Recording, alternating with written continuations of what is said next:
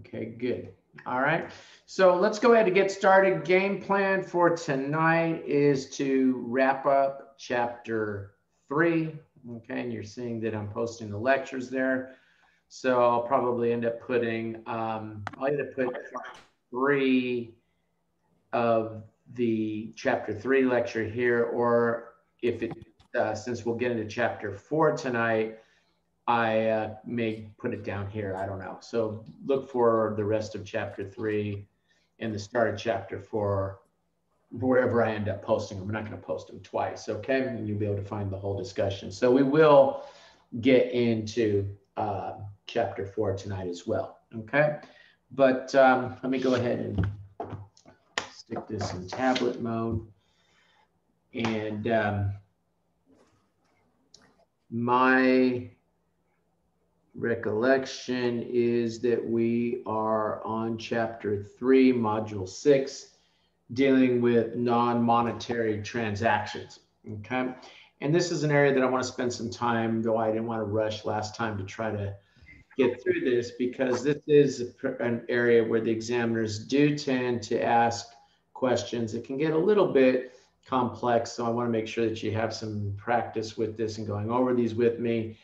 Also, you could get a task-based simulation in which they will ask you to prepare some journal entries dealing with a non-monetary transaction. Okay, so it's important that we look at the journal entries that are here as well. Now, when we look at non-monetary transactions, essentially what we're saying there is, look, the big part of the transaction is not so much an exchange of cash as it is an exchange of equipment for equipment, or exchange of equipment for a building. That sort of thing is the major driver in that exchange. And when you start having those type of exchanges, the big deal is going to be, well, when do you recognize a gain or loss on that kind of exchange? And so in determining the recognition of gain or loss, what FASB did was they looked at these transactions of this nature and grouped them into 2 large categories: those that have commercial substance and those that lack commercial substance. Okay, and so we're going to look at them in those 2 broad categories of transaction having commercial substance versus one that doesn't. So one of the first things we're going to have to know is, well, what is the criteria to determine if a transaction has a commercial substance or not? And they tell us an exchange has commercial substance if cash flows will change significantly as a result of the transaction. And let's flashcard that, okay? And when you look at CPA questions, they'll either just come right out and tell you the transaction has commercial substance, or they'll say to you, cash flows will change significantly as a result of the transaction. Now, again, IFRS isn't going to be tested after July, but I think it's worth noting here that for IFRS, they tell us that a transaction has commercial substance, a non-monetary transaction has commercial substance, if the exchange has been for dissimilar assets. Okay, dissimilar assets, meaning I've traded buildings for cars. And when you think about that, that's really not that much different than what the US GAAP rule is, because the cash flows that you generate off of a fleet of cars are going to be different than the cash flows that you generate off of, say, a building, right? Fleet of cars might last you 3 years. Building might last you for 50 years, right? So it shouldn't shock us that, IFRS is saying dissimilar assets, okay? Now, I have seen questions where they're talking about US GAAP and they don't say anything about the cash flows, and they don't tell you if the transaction has commercial substance or not. You shouldn't run into those questions. The examiner should have weeded all those out by now. But if you run into something stupid like that, just go with the similar versus dissimilar asset rule, okay? Which is, if it's dissimilar asset, then you can assume the transaction has commercial substance. If it's similar asset, then we'll say that the transaction lacks commercial substance. And we'll get to that discussion here in a couple of minutes. Right now, focusing on transactions that have commercial substance, okay? Now, come over And they tell us, well, if a transaction has commercial substance, and you should recognize gains. Now, I didn't highlight losses there at first, or I'm using a different color for losses anyway, because you always take losses. There is no situation in which GAAP tells you, well, you don't have to recognize the loss for this. Okay. When you sell an asset for less than its book value, you exchange, and you have an asset that you're getting rid of, and its book value is below its fair market value, you will always take losses. Always take losses. Okay. The question is gains. And if a transaction has commercial substance, easy enough, take the gain. Okay, so flashcard that transaction has commercial substance, you will always recognize the gain on that. Okay, now let's just take a look here at this example and see how we will calculate that gain. And basically, the gain is going to be the difference between the fair value of whatever you're getting rid of and the book value of whatever you're getting rid of. So in this example, the company is exchanging cars for a building. Okay, let's just get the facts in our head a little bit. And the future cash flows will significantly change. Thank you. Both bases were touched there. Dissimilar assets, cars for building, and they told us right out that the cash flows will change. The book value of the cars is 40,000, which is this 102,000 original cost minus the 62,000 accumulated depreciation. That gives me the book value for the cars. And they tell us the car's fair value is 45,000, and they're going to go ahead and pay cash of 20,000. Okay. Now, the first thing we're going to do here is calculate the gain. And what I want you to do with this example, guys, is flashcard these facts. I know you're like, John, I'm going to get writer's cramp with all these flashcards. Okay. Flashcard these facts. All right. And it's going to be good for the next three things that we ask you for here. So you only got to write the facts once. And then I want you to be able from memory to do what the required is on these next three examples. Okay. So this first one, they're just telling me calculate the gain or loss. And you can see, well, they don't say gain or loss. CPA exam questions tend to say gain or loss. And they want to see if you know what you're doing. But we take the fair value of the cars versus the book value. That difference is the gain. Okay, that's the same thing every time, guys, for transactions that have commercial substance. We're going to recognize the gain, fair value versus book value. Okay, that's all that's happening there.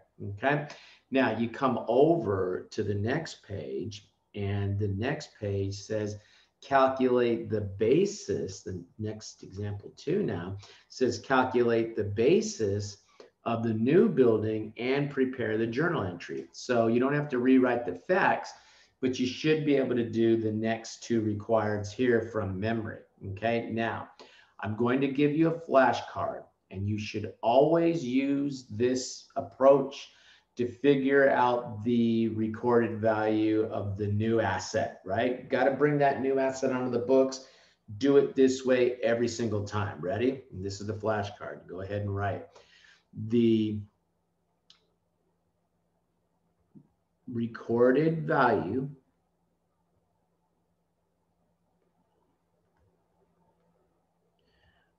of the new asset equals, okay, and I know the book said something else up there, and I'm not looking at that. I want you to do it this way. The recorded value of the new asset equals book value of assets surrendered. Assets surrendered meaning the assets you gave up, plus any gain or minus any loss recognized. Can't be both. It's either a gain or a loss. Okay, and I'm squeezing that in, so I'm going to read it back to you. Okay, the recorded flashcard, and you know, on the flashcard you say, how do you calculate the recorded value of the new asset? And the answer is what? The recorded value of the new asset equals book value of assets surrendered plus any gain or minus any loss. Okay, now let's think through that for this particular example. What was the book value of the cars? Book value of the cars was what? 40,000, right? Okay, good. What was the book value of the cash? I'll just put cars here. They paid cash, didn't they? 20. Huh? 20,000. Good. Okay, cash is easy. The book value of the cash was 20,000. Did they recognize any gain? What was the gain? 5,000. Was it 5,000 in this example? Yeah. 5,000. Good. Gain was 5,000. Did my flashcard work? The building should be recorded at what? 65,000. Is that what they did for the journal entry? That is also going to be part of what you're going to have to flashcard here. Okay, you're going to have to flashcard how to do the journal entry. So you'd write on the blank side what you want yourself to be able to do, calculate the value of the building, give the journal entry, and then the answer will be what's shown here in the book, but you should be able to do it from memory. Or maybe you bust out a piece of paper and you write it down as to what it is you're supposed to do. In other words, we're going to put a mini simulation, because again, I have had dreams that they've had simulation where they make you do these journal entries. You're going to have a mini simulation right inside of your flashcards for this, right? Okay. Now, any question on that?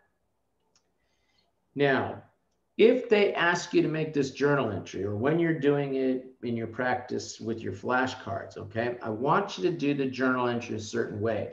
Sometimes what happens is we're sitting there and say, well, we have to put the debits first. And you're thinking, okay, I want to put building first. You can't think of what you're supposed to put for the building, and you sit there and your mind goes to blank, right? Meanwhile, if they're asking you this in the format of a task-based simulation, you can get credit for the parts of the journal entry you can think of. And if you can figure out everything but one, then you can just, back into what that last line item should be, okay? So, or maybe you can think of the accounts, but you can't think of the numbers, partial credit, partial credit, partial credit, okay? But let's just go ahead and see how I'm suggesting you should put this journal entry together. So the first thing I would do, number one, is I would credit the cars for the original cost of the cars, because I know I'm getting rid of them. The next thing I would do is debit the accumulated depreciation, because I know that I have to get rid of the accumulated depreciation associated with those vehicles that I'm getting rid of. Number three, I would go ahead and credit the cash. Maybe some people would argue start with that one, because you're paying cash, you got to credit it. Number four would be to go ahead and credit the gain. Of course, if it was a loss, you would debit it. But since this was a gain, credit the gain. And then the fifth one of this journal entry, the last line of this journal entry, would be to bring in the buildings. Now, I tell you to put your journal entry together that way in case they're asking you for the journal entry. You say, well, if that's the case, and I'm going to do the journal entry last, why do I need this big long flashcard over here telling me how to determine the value of the new asset? Because I don't want you to have to do a whole journal entry, and maybe which they don't give you all the elements of the journal entry to be able to answer a question where they're just asking you, say, multiple choice question where they're just asking you the value of the building.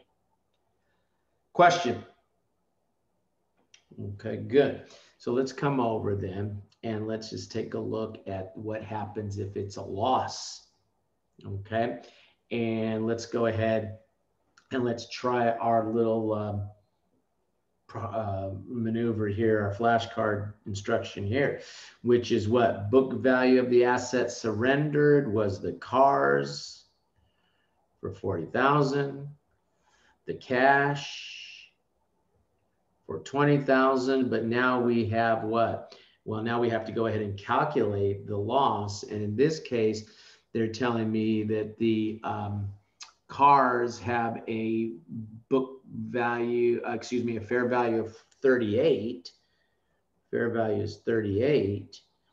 And we know that the book value, because they didn't change, and you could flashcard this one too, this example too. We know that the book value was $40,000. So we've got what? We've got a $2,000. Now it's a loss because the fair value is below the book value. So the flashcard tells me, well, then subtract the loss. And when I do, I get 58,000. Right? And then again, you could continue with the 1, 2, 3, 4, or 5 on the journal entry.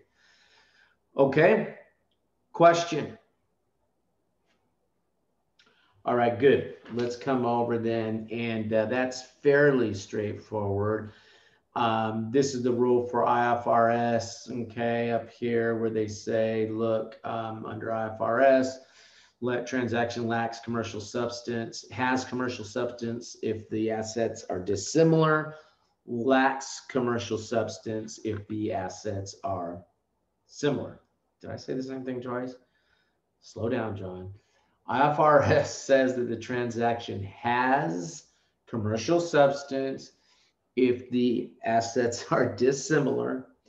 It lacks commercial substance if the assets are similar. Okay.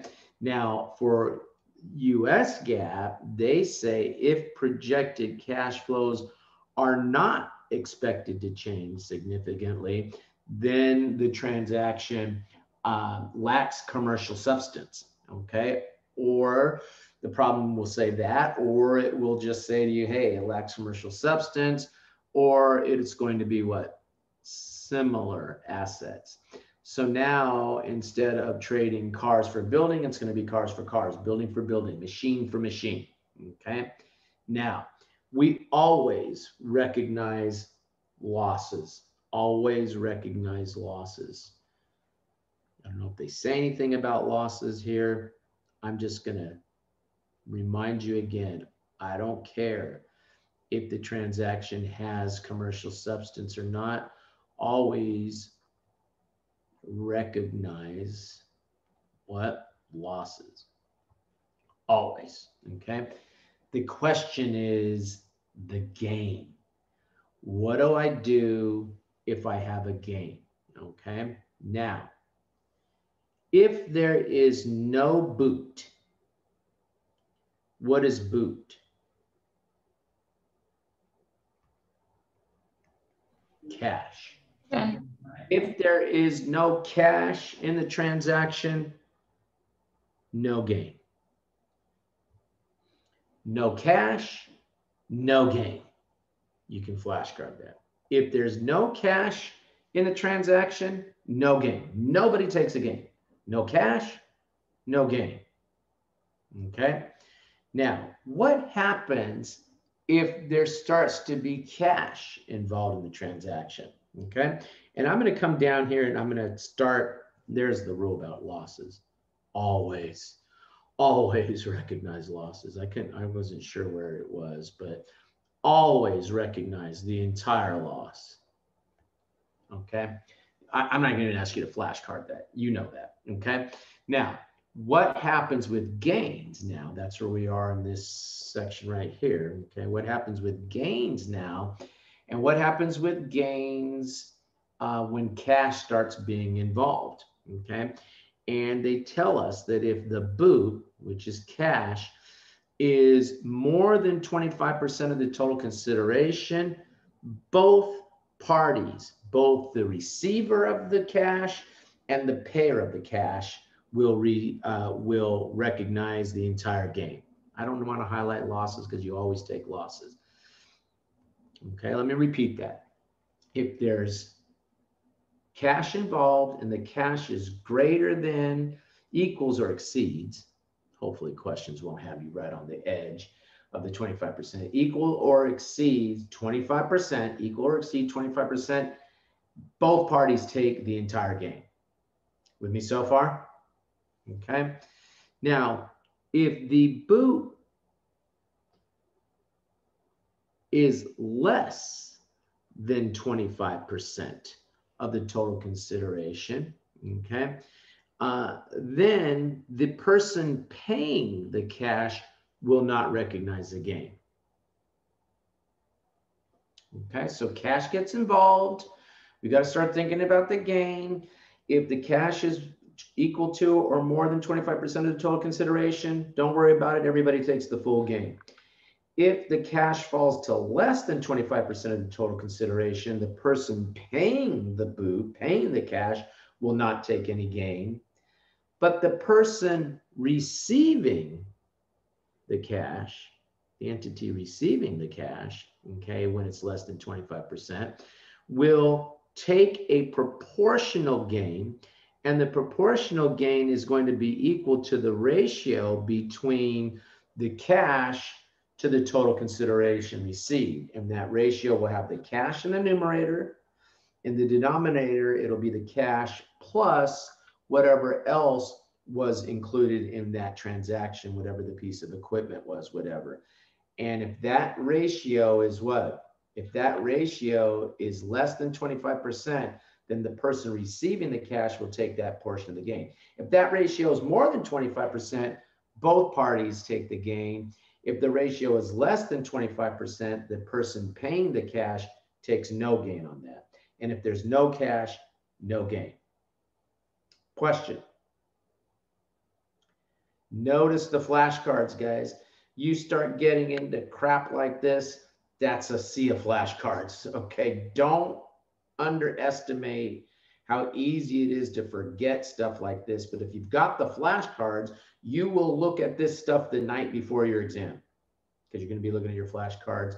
Some people say, I see people say, oh yes, the 2 or 3 days before the exam, you should go walk in the park and look at the birds. And unless those birds are flying behind you saying, if the cash is less than 25%, then don't go to the park and look at the birds. You need to keep looking at those flashcards. When you go to a sporting event, the athlete, you are the athlete here, isn't laying on the court smoking a cigarette before the game. They're what? They're practicing up into the last minute. I don't want you working a bunch of detailed problems the night before the exam, but I do want you staying loose with your flashcards. Okay? Any question on this? All right, good. Let's go over them and let's look at the example and let's see how we'll apply these rules for transactions that lack commercial substance. Okay, so we're going to see how we're going to be treating the situation with no cash, cash paid, cash received, cash less than 25%, all that. Okay, but the other important takeaway is let's see how that flashcard that I gave you about how to calculate the value of the new equipment, what it should be recorded at, how that rule will hold. Okay, it'll hold throughout these examples. So I only had you flashcard that once back in the having commercial substance section. That flashcard works regardless of whether the transaction has commercial substance or not. Okay, so let's just go ahead though and let's take a look at these examples. And machine A is exchanged for machine B.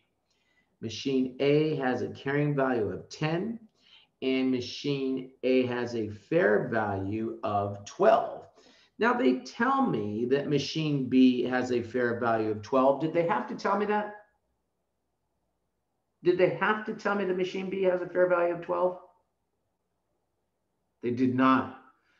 On the CPA exam, we assume that nobody's getting took. Okay, nobody is getting took on the CPA exam. So, you know, why would a fool give up a machine that has a fair value of 12,000 for machine B that has a fair value of what? 2,000? I mean, no, there's nobody is smoking crack.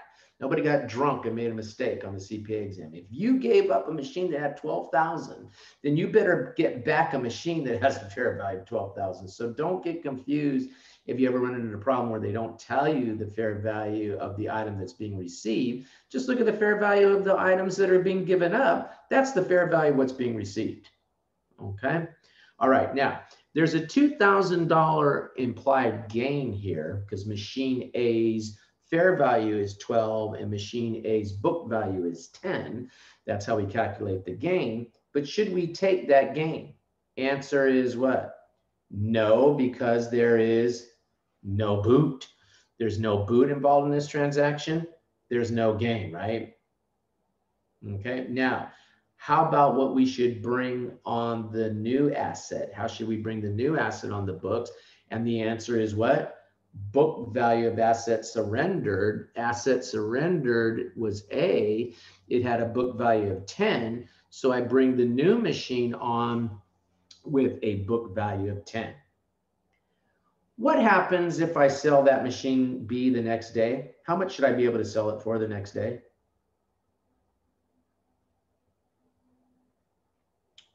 How much should I be able to sell the machine for the same day? 12,000. 12,000, good. And so that same day, whatever, minutes later, whatever you want to look at, assuming I didn't, drop the machine or something, I would be able to debit cash for 12, credit machine B for what? For 10. And now I can take the gain. Hey, even though it's not falling in context of a non-monetary transaction at that point, notice cash flows did change. I turned a machine A, into what? Into cash, essentially, in that situation, though cash flows have changed. And so I go ahead and I take the entire gain at that time, okay? But right now, when there's been no cash involved, no cash, no gain in a transaction that lacks commercial substance, okay? Okay, good. Now I go ahead and I am going to pay boot, okay? And I kind of don't like these headings because it's kind of like a movie that says the hero dies. At the end, how horrible would Titanic be if they say what's his name? Leonardo DiCaprio dies, right? We're taking all the steam out of the movie, right?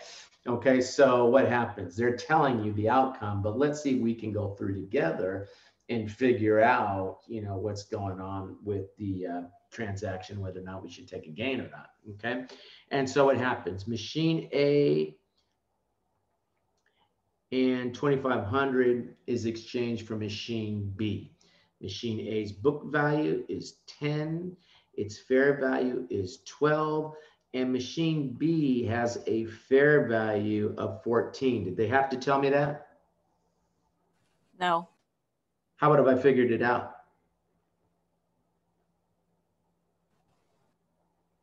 Say they left that out.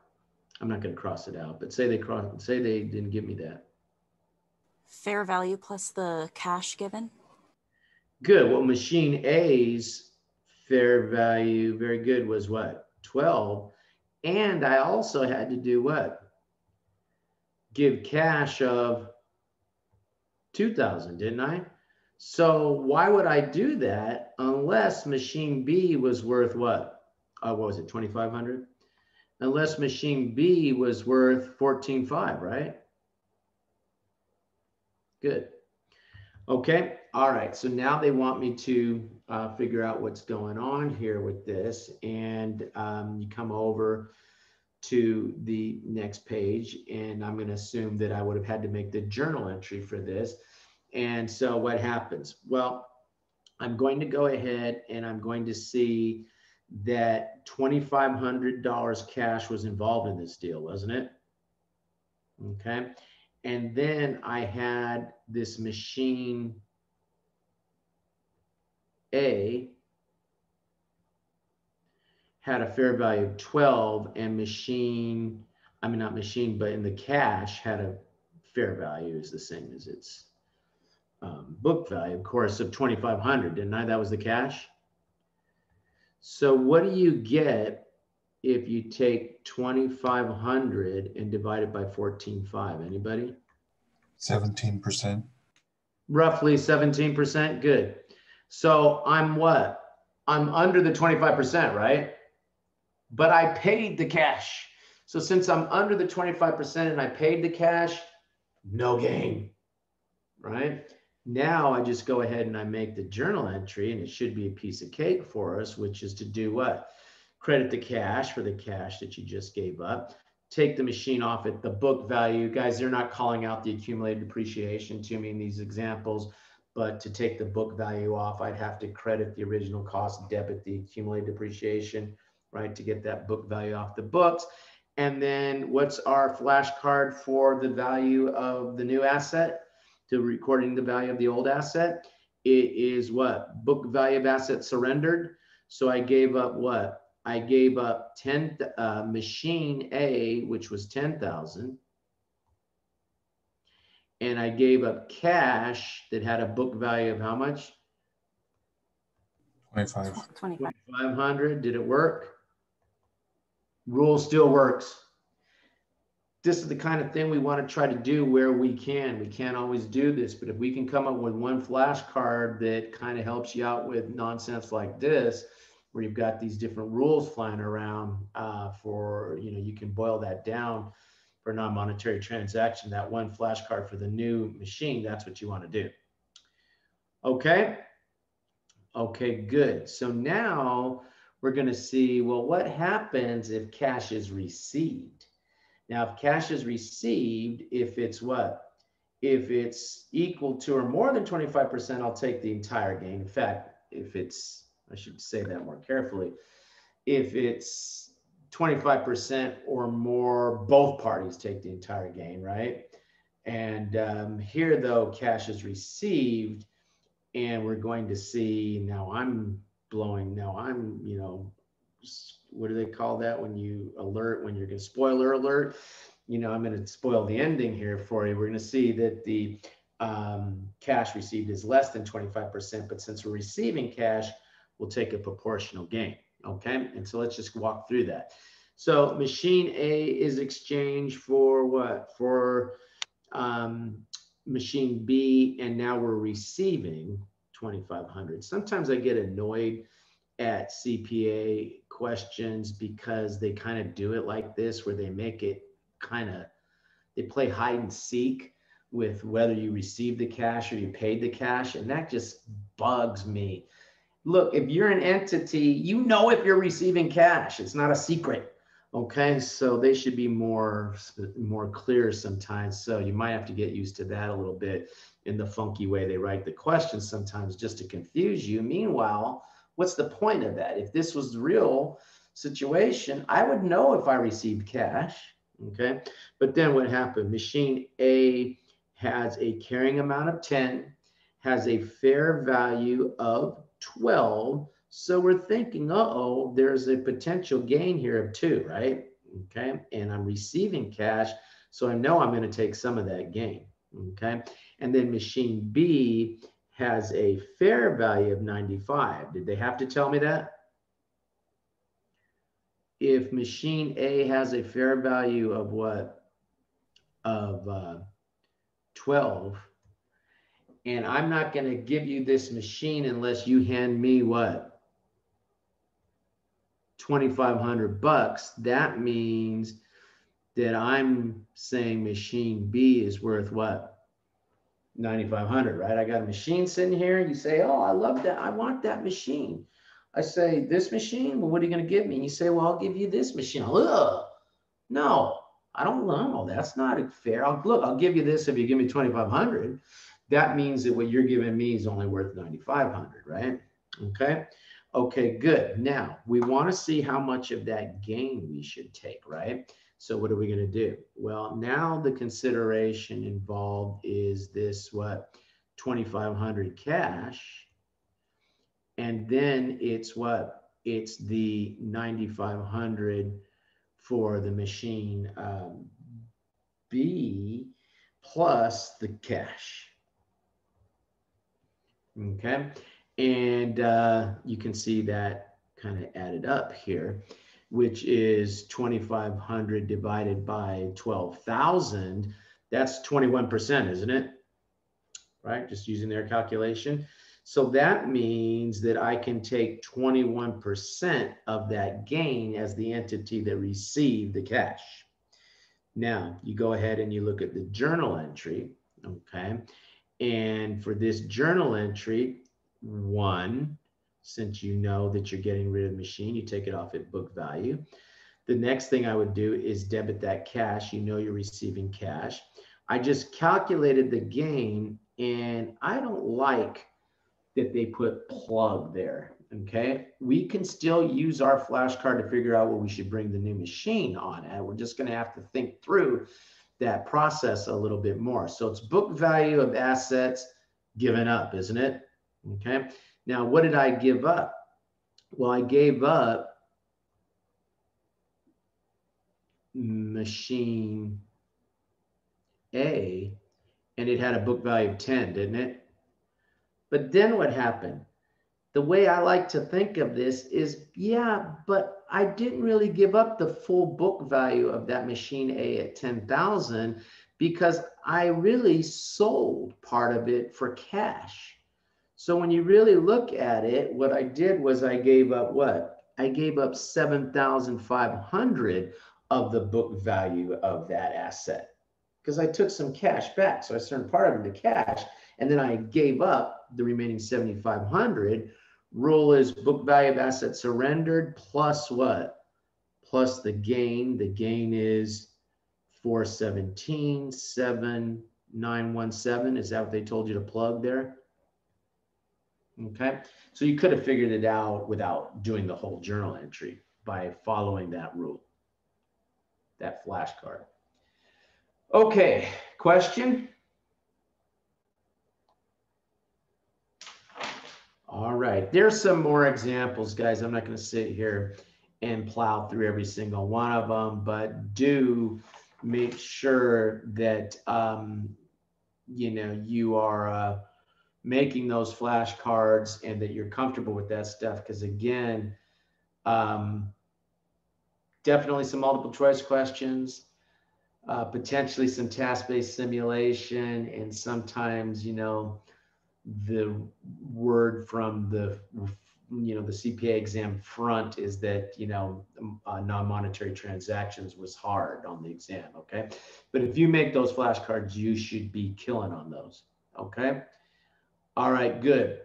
Involuntary conversion basically means that somebody comes and takes your property. Who? Probably the government. Government comes to you and says, hey, we're going to remove your building and we're going to give you cash because we're putting in a new highway through here or something like that, right? Okay.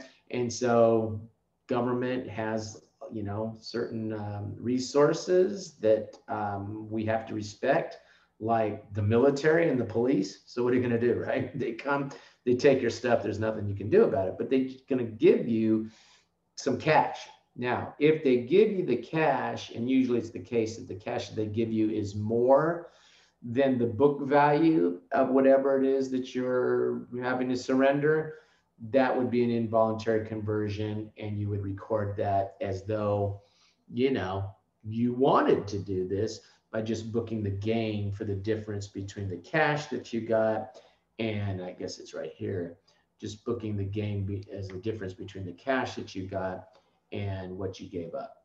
If they give you less than the book value, which is highly unlikely, that would be a loss. Okay. All right, let's look at a couple questions then.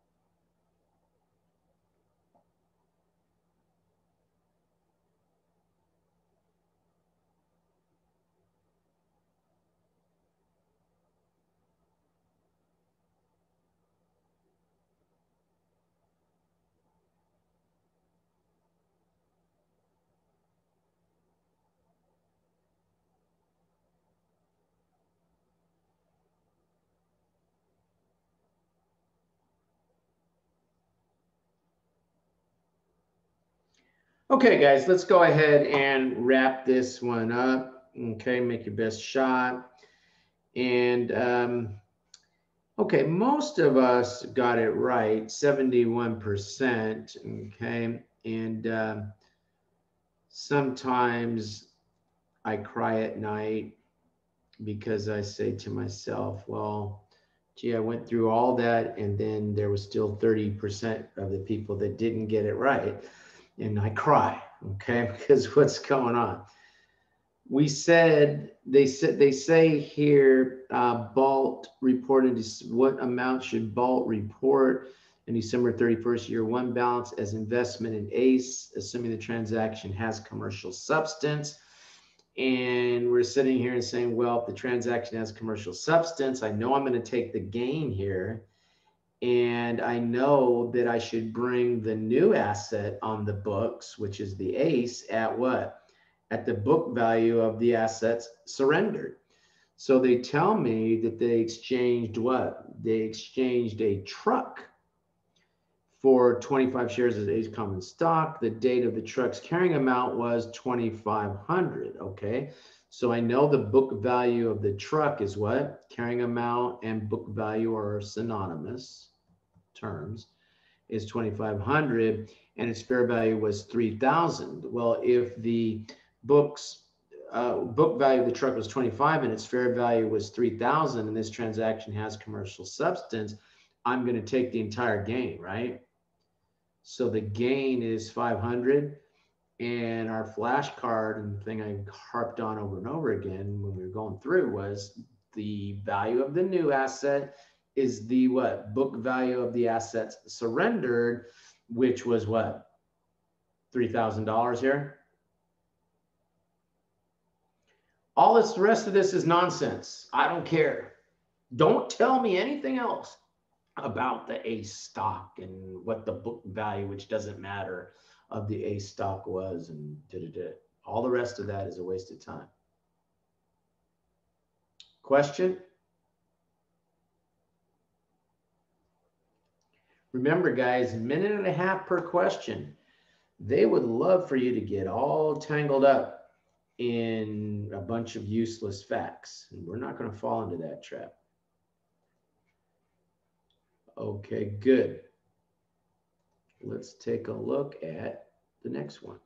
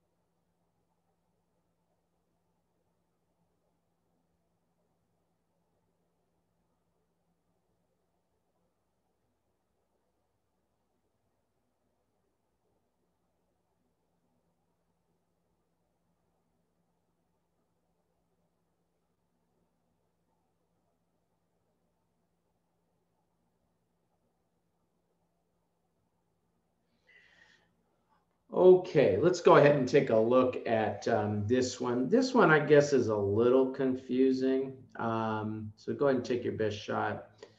And I can see why there might be some confusion on this one. Because they say under, I'm going to clear this out of the way by stopping the share the results. Most of us got it right. The answer is C, but let's get this out of the way here. Okay. And so let's just take a look at this one. The transaction is reported as a non-monetary exchange of asset. Under which of the following circumstances should the exchange be measured based on the reported amount of the non-monetary, measured based on the reported amount of the non-monetary asset surrendered? And The answer is C, when the transaction lacks commercial substance. If the transaction has commercial substance, is kind of confusing, because if the transaction has commercial substance and the fair value and the book value are the same, then C or D could be the correct answer. C is going to be the correct answer because all the time, because if we don't recognize the gain on that, then it would be reported based on the non-monetary assets surrendered, meaning there's no cash involved in that, right? Okay. It's not the best question. I don't know what to tell you. I don't like that question. It's confusing. Question? Thoughts?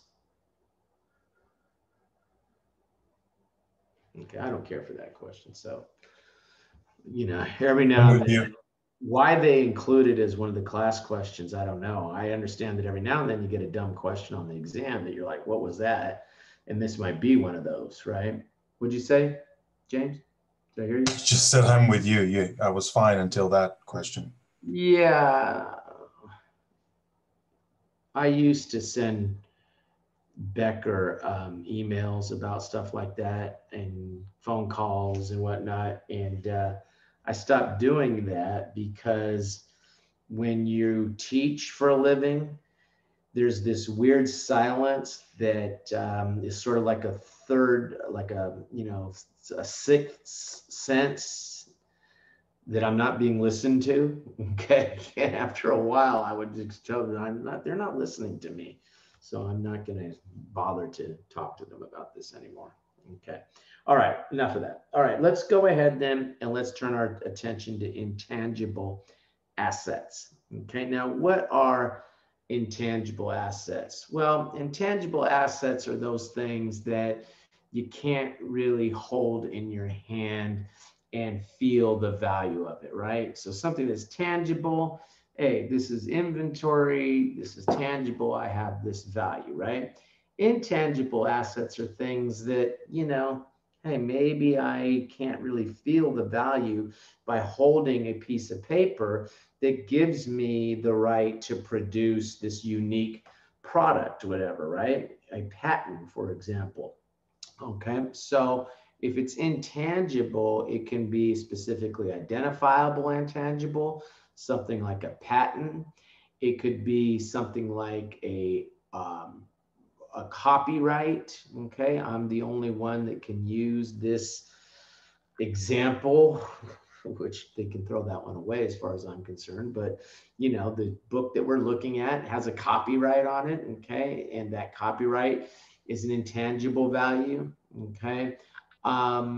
Goodwill is an intangible. What happens? You go to a restaurant and somebody takes you to the restaurant and it's a dump, right? And you think, I thought this person liked me. This place is horrible. Why am I here?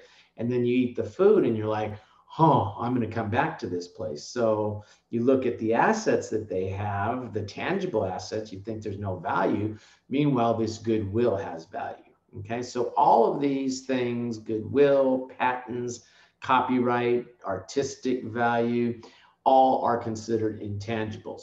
Okay, so the question comes up, well, what should we record an intangible then on our balance sheet?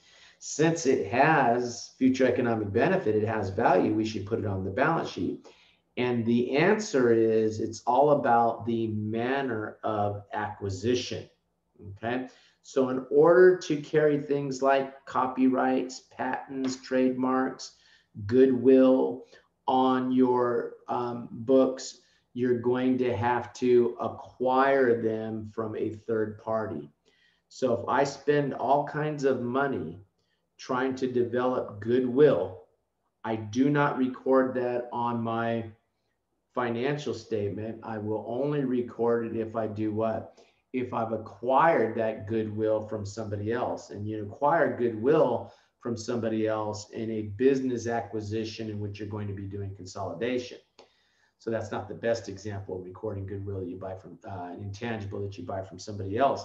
Let's say you go through all the trouble to develop the patent to be the one that will produce this thing. And so you go and you do all that work, and then the patent office in the United States Patent Office gives you a piece of paper that says you're the only one that has the right to produce this. All the money that you spent to develop that patent and get that copy, they get that patent from the US Patent Office is expensed. Then I come along and I buy the patent from you. Maybe you're the idea person, you get the patent, but you're not a good, you want to go now and just live life and, whatnot. So you sell the patent, the right to produce this, to somebody like me, let's say, who's a good manufacturer and manager of that kind of stuff. When I buy that patent from you, now I can record it as an intangible asset. Okay, so the only time you record the value of intangible asset, I shouldn't say the only time because we're going to talk about exceptions in a minute, but the primary time when you are able to record a patent on your books is if you an intangible asset on the books is if you acquire it from somebody else.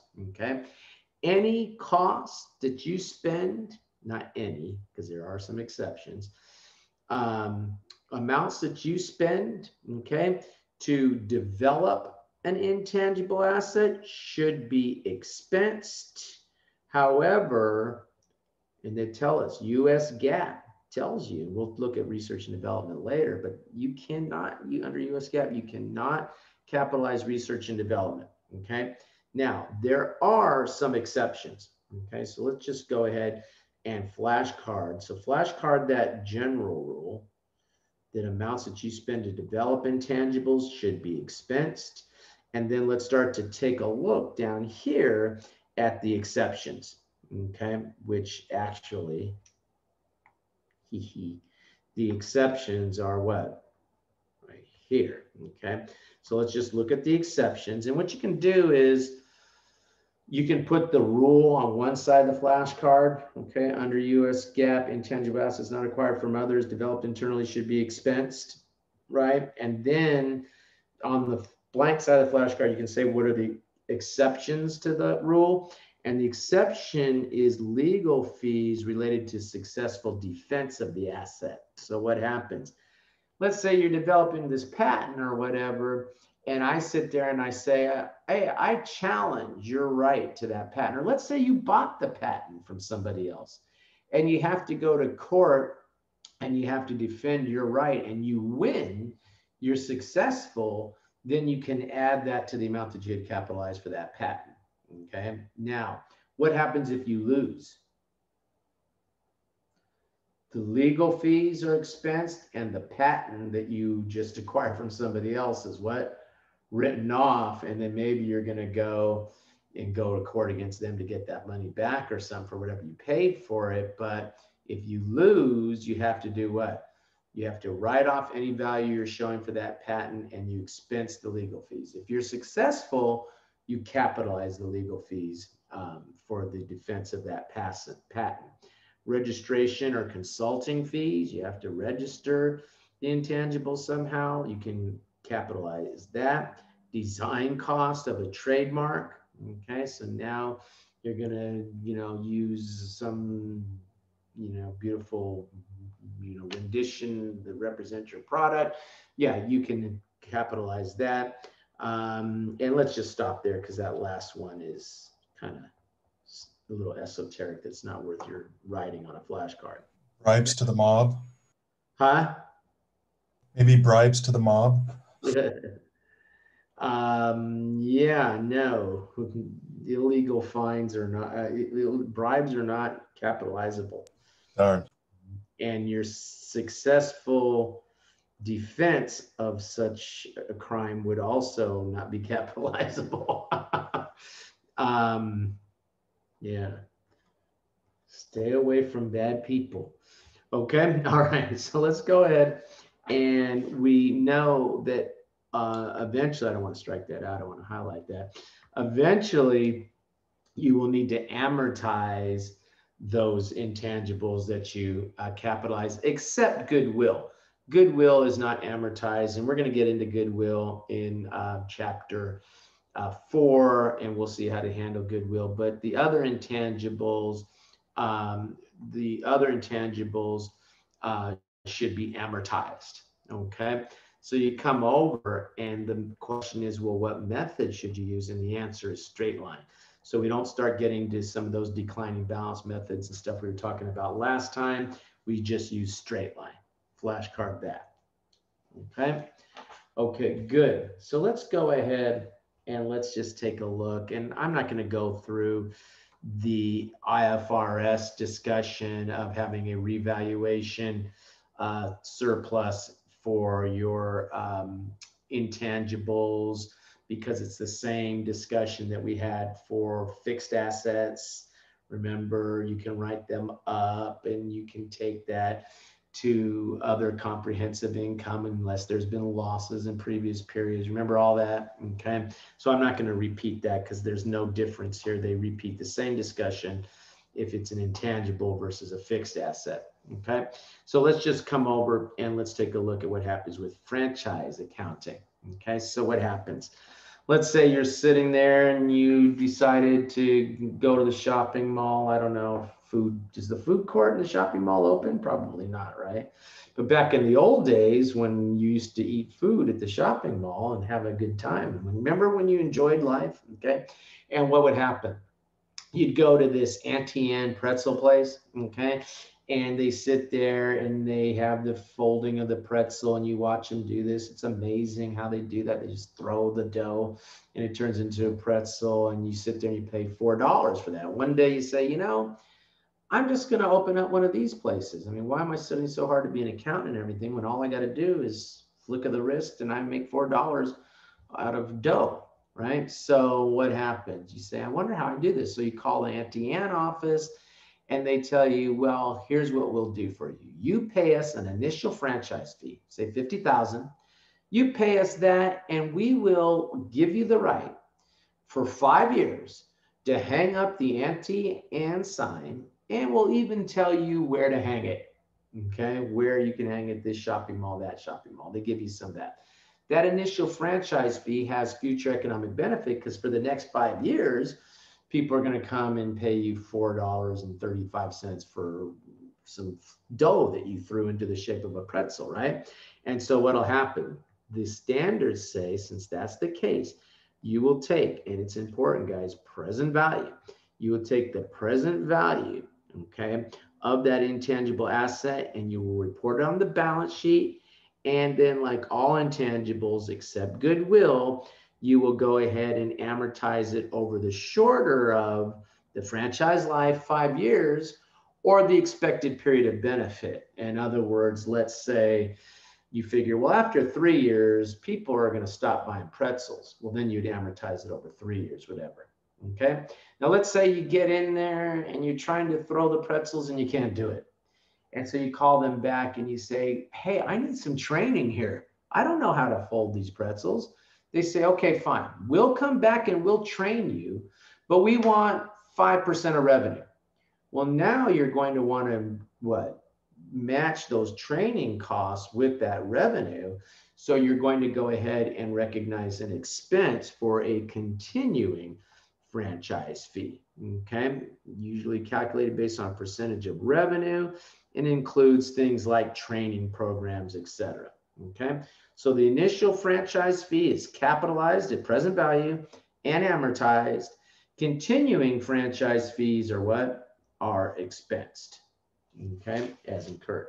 Now, you come over and you take a look at this example, okay, and they tell us that this Peter signs on July 1st, year one. Whenever you have an asset question, guys, make sure you know when that asset was put into place in case they ask you to amortize it, right?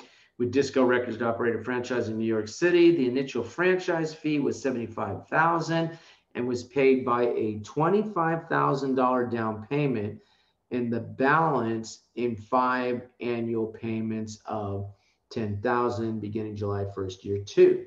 The expected life of the franchise is 10 years.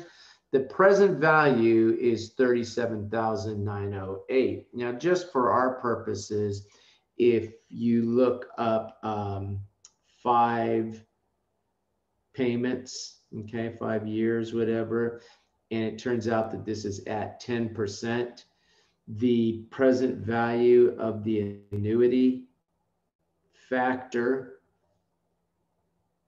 that you see is 3.7908. Okay, they used to call out that present value factor in this example, but they stopped doing that. Okay, and since it's going to be what? It's 5 payments of how much? 5 payments of, where'd my 10,000 go? Did they say that here? Yeah, 5 payments of 10,000. I take that 10,000, I multiply it times what? 3.7908. And when I do, I get this 37,908, don't I? Okay. So when I record the value of this, well, I need to keep reading, and they say the amount to capitalize an intangible franchise asset.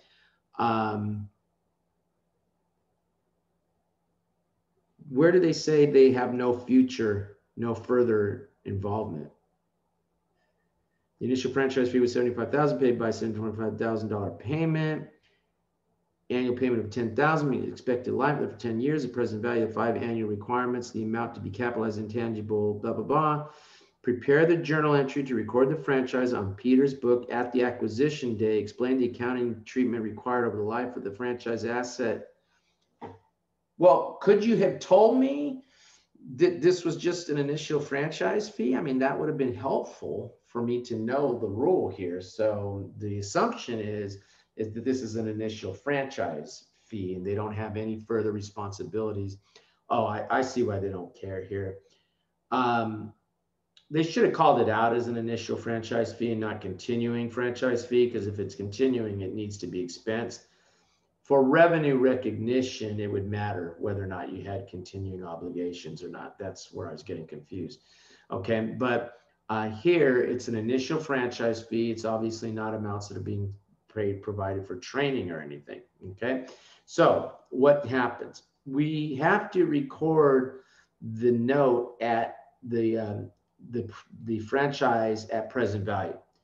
So you've got this 37,908. That's the present value of the future payments plus, I don't know why I'm writing again, plus 25,000. That's where they get what? The 62,908, because the present value of 25,000 that you're paying up front is 25,000. The note payable, they're going to record at the 50,000. That's the gross amount of the note. Now, sometimes students say, well, where did the discount come from?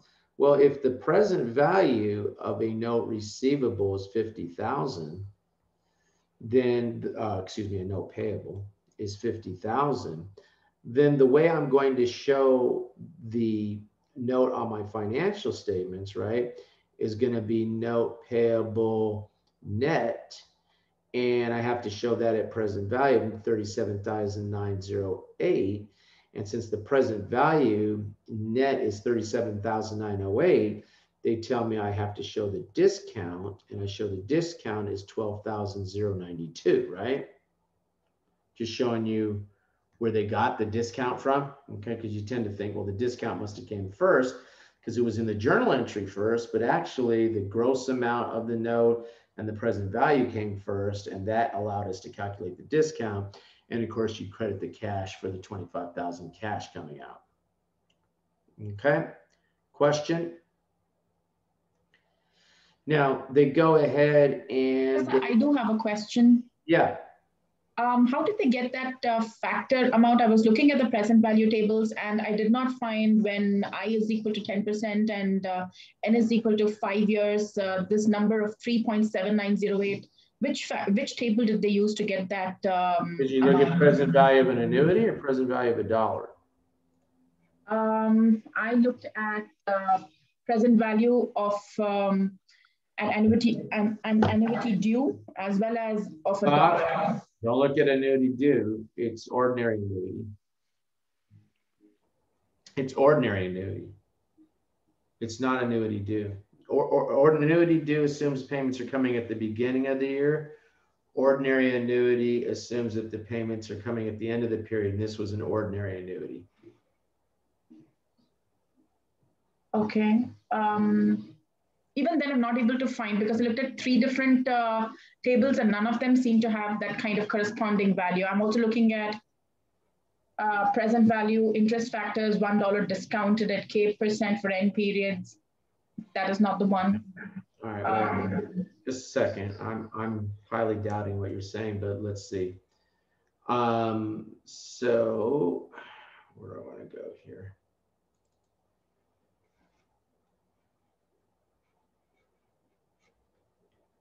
And they block me from the search engine.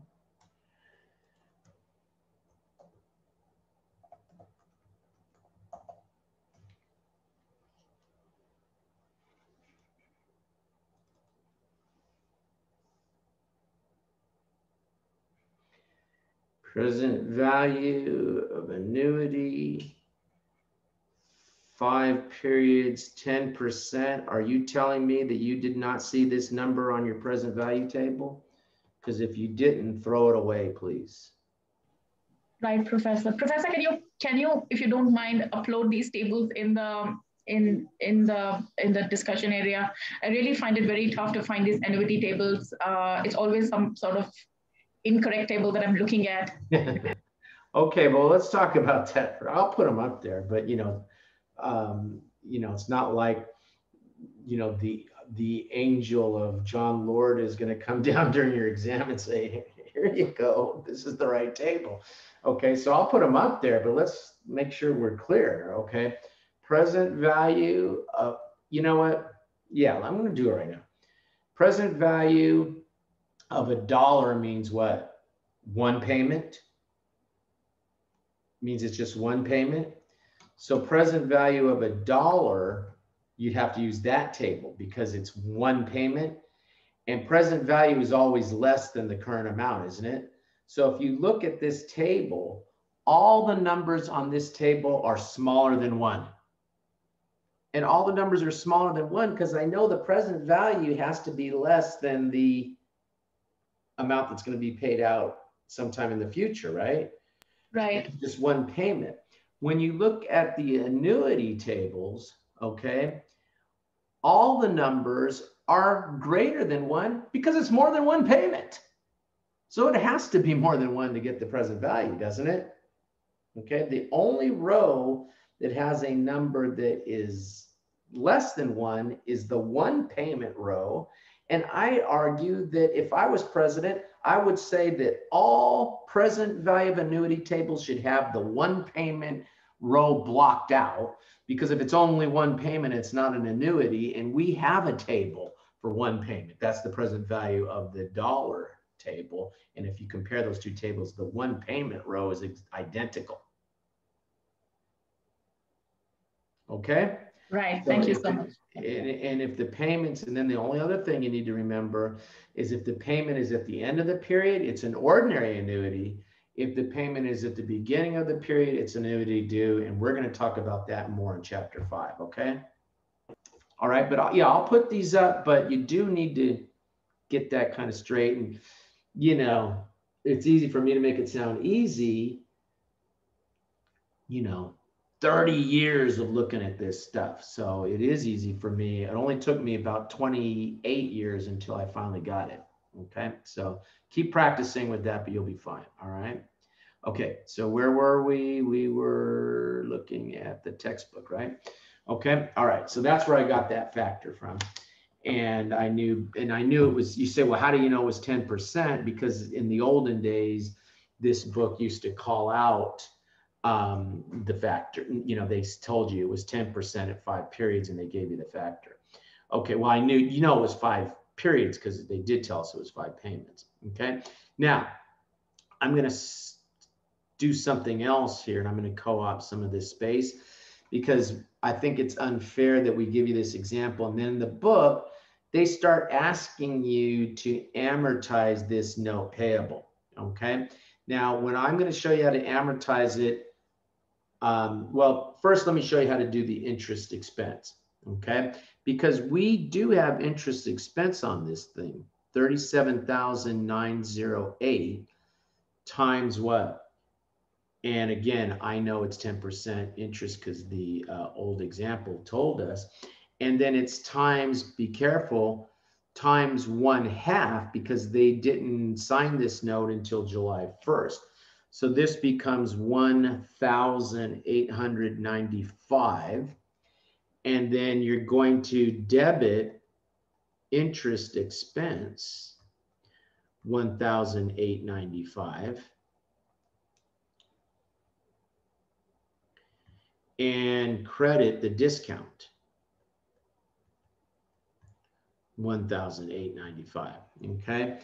And they also show us the amortization of the patent.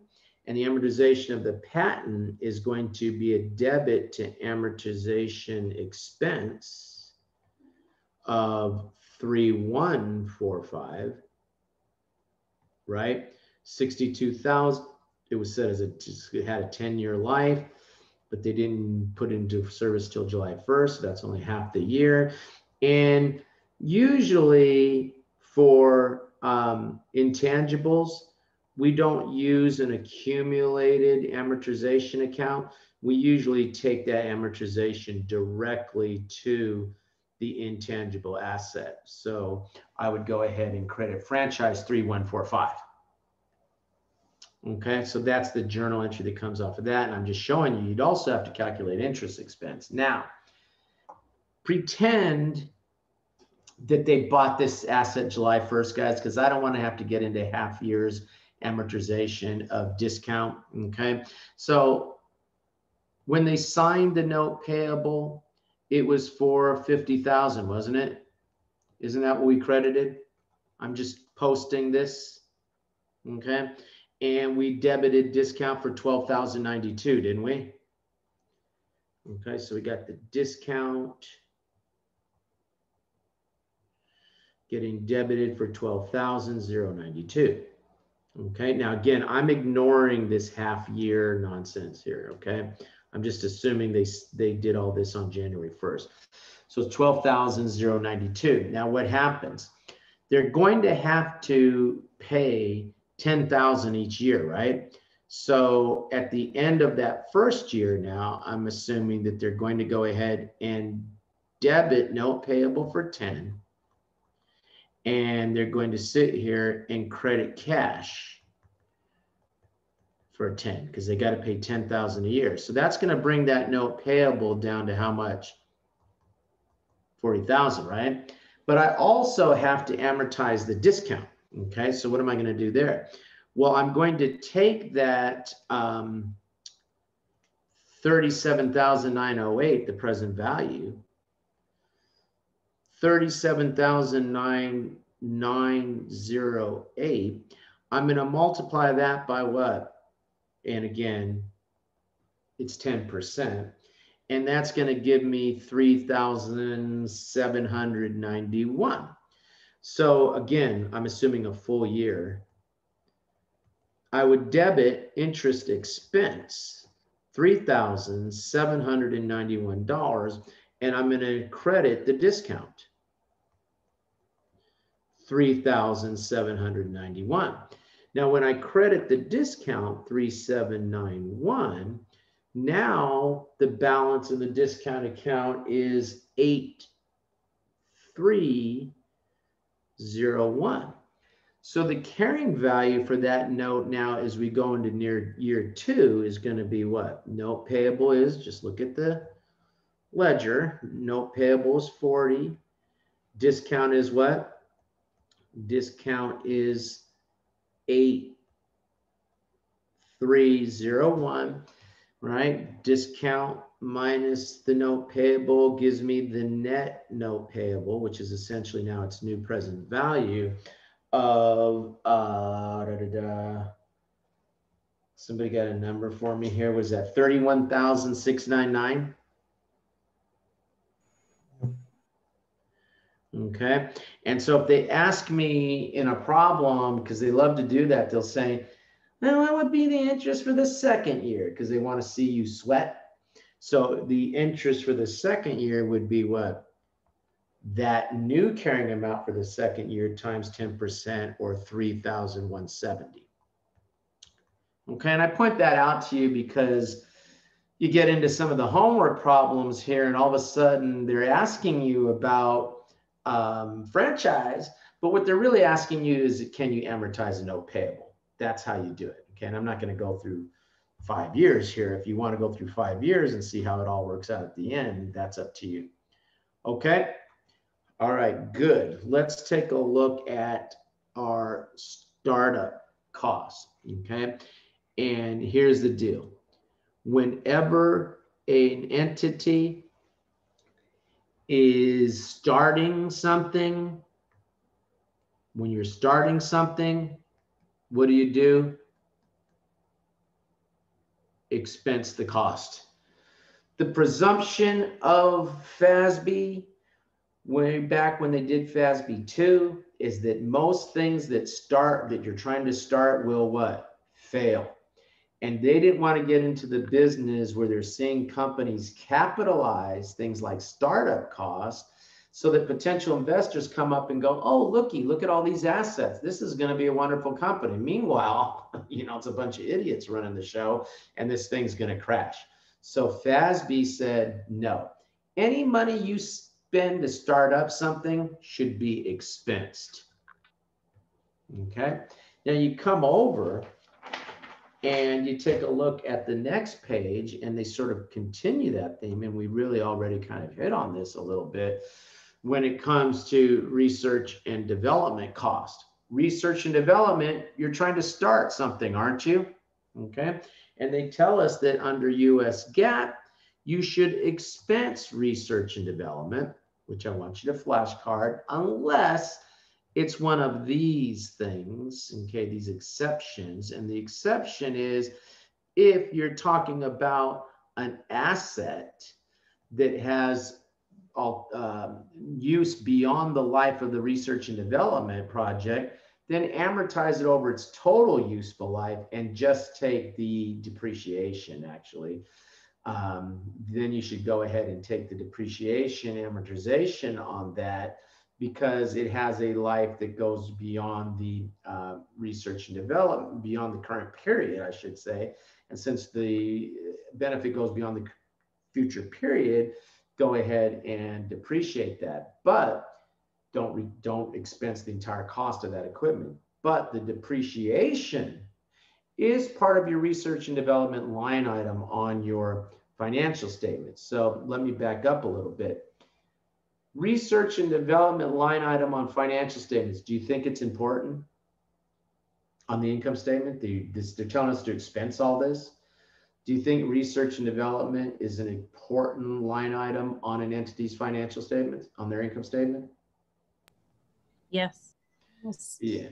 The analysts are very interested in that one versus selling expenses or versus administrative expenses, because they're like, well, even though US GAAP is telling us we need to expense it, there's some value potentially to that, right? So they look at that a lot differently. Okay. So again, you should expense amounts you spend for research and development. But if you buy a piece of equipment and it has a longer term life, then you should depreciate that. But the depreciation is part of the research and development line item on the income statement. Okay, that's one exception. The other exception is if you're doing the research on behalf of somebody else. So now I'm a research company and you give me some money and you say, I want you to research a pill that's going to, grow hair on an orange or something, right? And I sit there and I say, okay, well, if you're going to pay for it and you're going to reimburse me for any cost under a contract, then what? Then I will go ahead and capitalize the cost of that research. You, the purchaser, will do what? You will expense it. So eventually it does get expensed by who?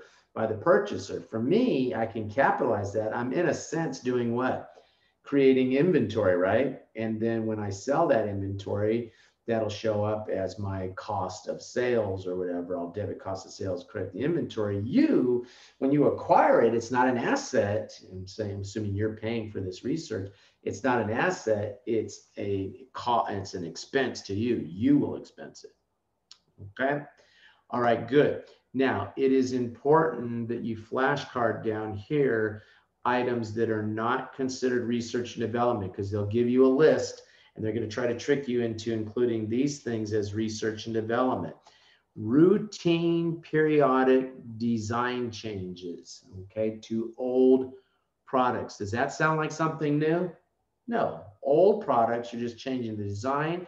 You expense it, but it's not research and development. So these are good things that should be expensed, but they're not part of the research and development line item, right? And, you know, FASB is getting up in your face a little bit about that because companies trying to land as much as they can in that research and development line item, right? Quality control testing. If you got quality control testing, you have a product. Whatever reformulation of a chemical compound is, go ahead and flashcard that, because I guess, you know, maybe there were questions that mentioned that, and that's why the book put it there, okay? Okay, good. Come over. IFRS rule is very easy. We can flashcard that if you want to. If you're taking the exam before July 1st, IFRS says that you should expense the research, but you can capitalize the development. Okay, more generous rule in how we treat the research and development, I guess. Okay. Okay, good. Now you look at this question and it's not terribly enlightening in that all of these things constitute research and development, right? Where it gets interesting is right here, okay? And you get right here now, we have the equipment and then they have the depreciation on that equipment. Again, you just take depreciation on the equipment. I mean, most equipment has longer than 1 year of life, unless you're destroying the equipment in the process. But assuming you're going to be able to use that equipment beyond the current year, then you would go ahead and you're using that equipment in the research and development, you would depreciate that, and that depreciation is part of the research and development line item. The total is what gets reported on the income statement. And you could footnote different aspects of that if you want, but generally it's just one line item. Okay. All right, good. Not too difficult. Let's go ahead and let's go look at computer software development. And this is where US GAAP starts getting criticized, and that people say, well, it's so rules-based. IFRS is principles-based. IFRS says one rule: expense the research, capitalize the development. That's all they say, right?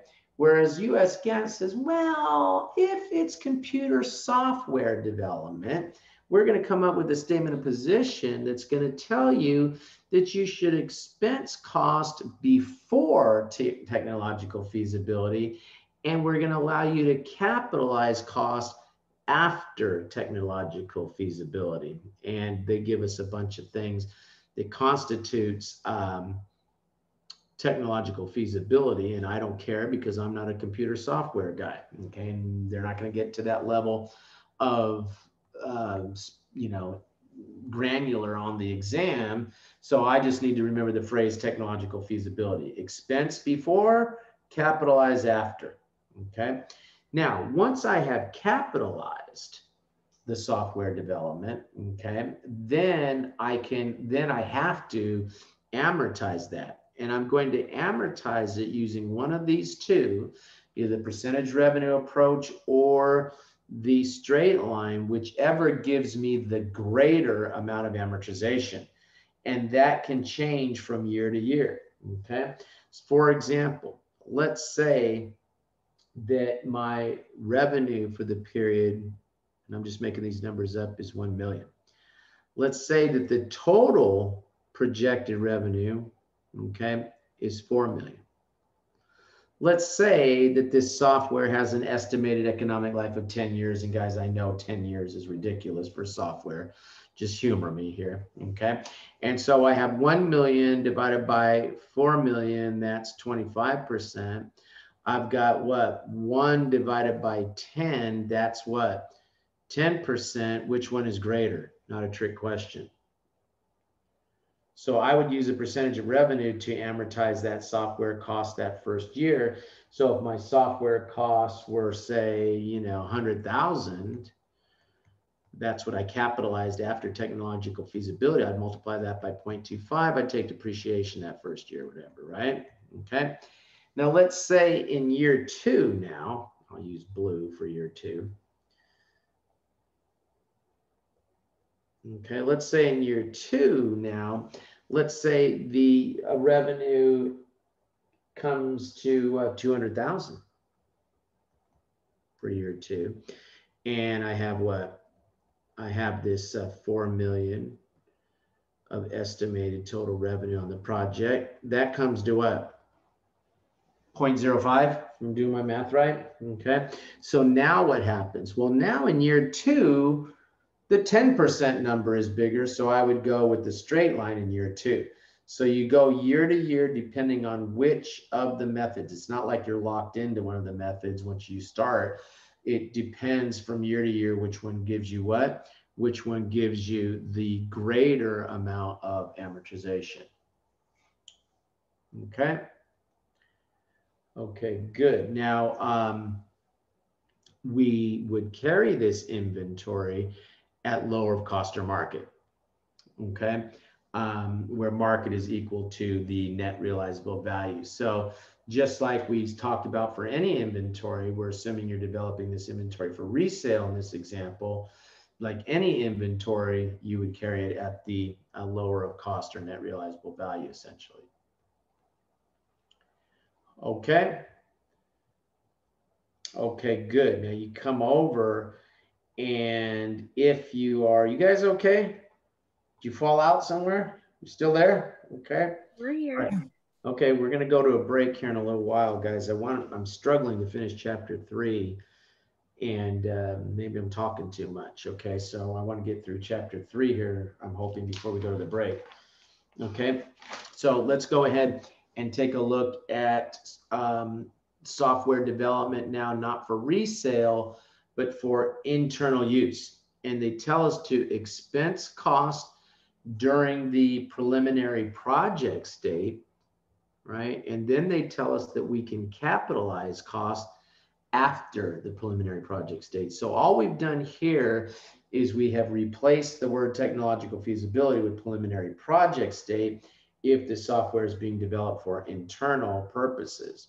Okay, so go ahead and flashcard that. Now, I look at this and I'm like, okay, so companies would probably want to do what? Probably want to sit there and put as much cost as they can in the capitalization, right?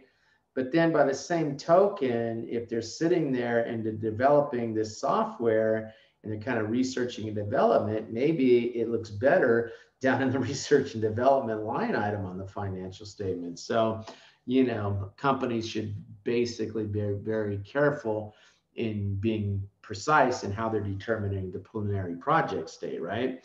And then, of course, whatever I capitalize, then I should amortize. And then when I'm amortizing after the preliminary project state, well, that's now just depreciation of an asset, and that's not showing up as research and development. So on the one hand, you're thinking, yeah, you want to capitalize as much of those costs as you can. On the other hand, you're sitting there saying, well, if I don't capitalize it and I expense it now, I get to put it down in research and development line item. So again, companies should, you know, do it precisely and not think about the, you know, what did we say? Freedom from bias, okay, and what we should be thinking about. Anyway, if you turn around and you later sell that software to somebody, if you sell it, you should recognize gain or loss. Recognize the gain or loss. If you sell it for more than its book value at that point, then you should go ahead and recognize the gain. If you sell it for less than its book value, recognize the loss, okay? And when you amortize that amount that you capitalize after technological feasibility, you should use straight line. Okay, I'll tell you what we're gonna do, because I can see I'm gonna kill you before we get to the break here if I keep going and try to finish chapter 3. So let's work these questions and then we'll take the break, and then we'll come back and finish the last part of chapter 3.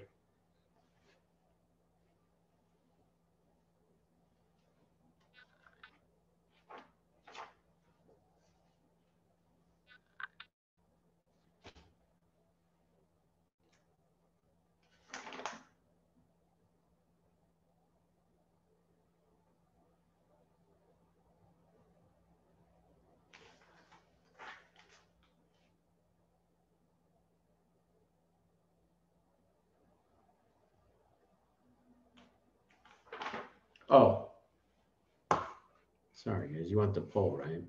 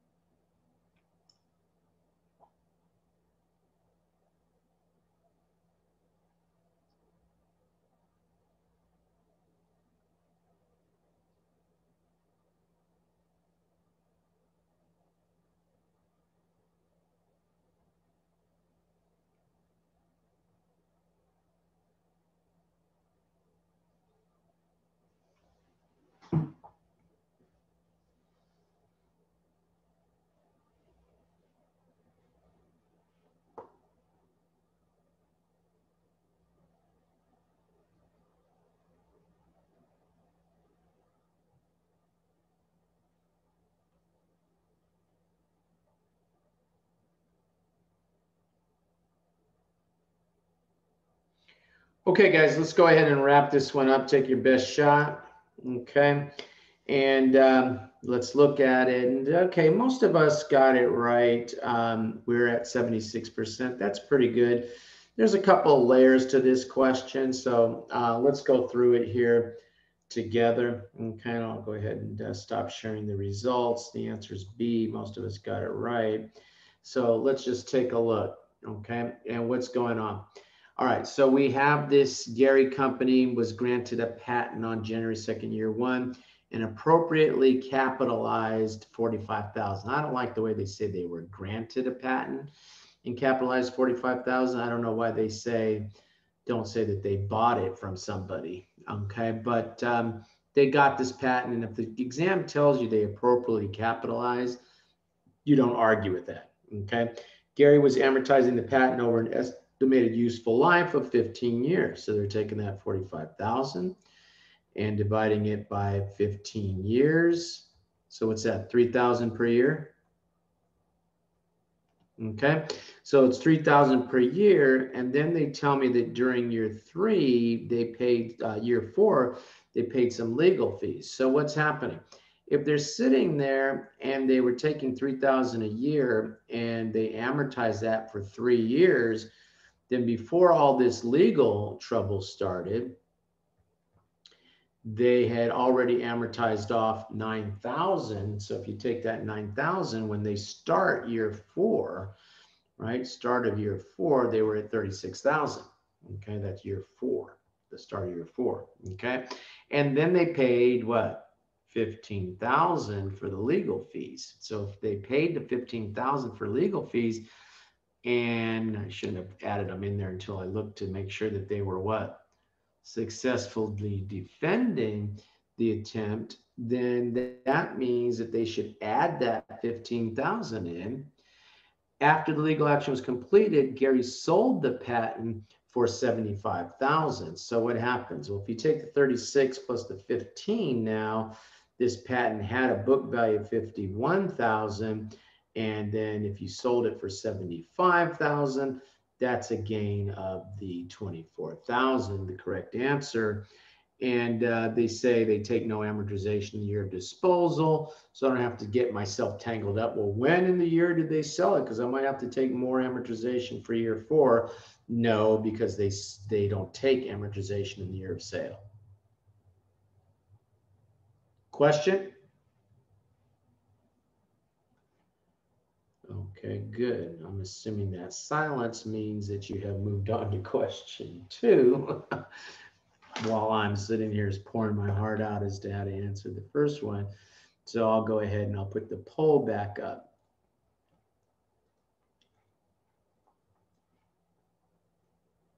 For question 2 now.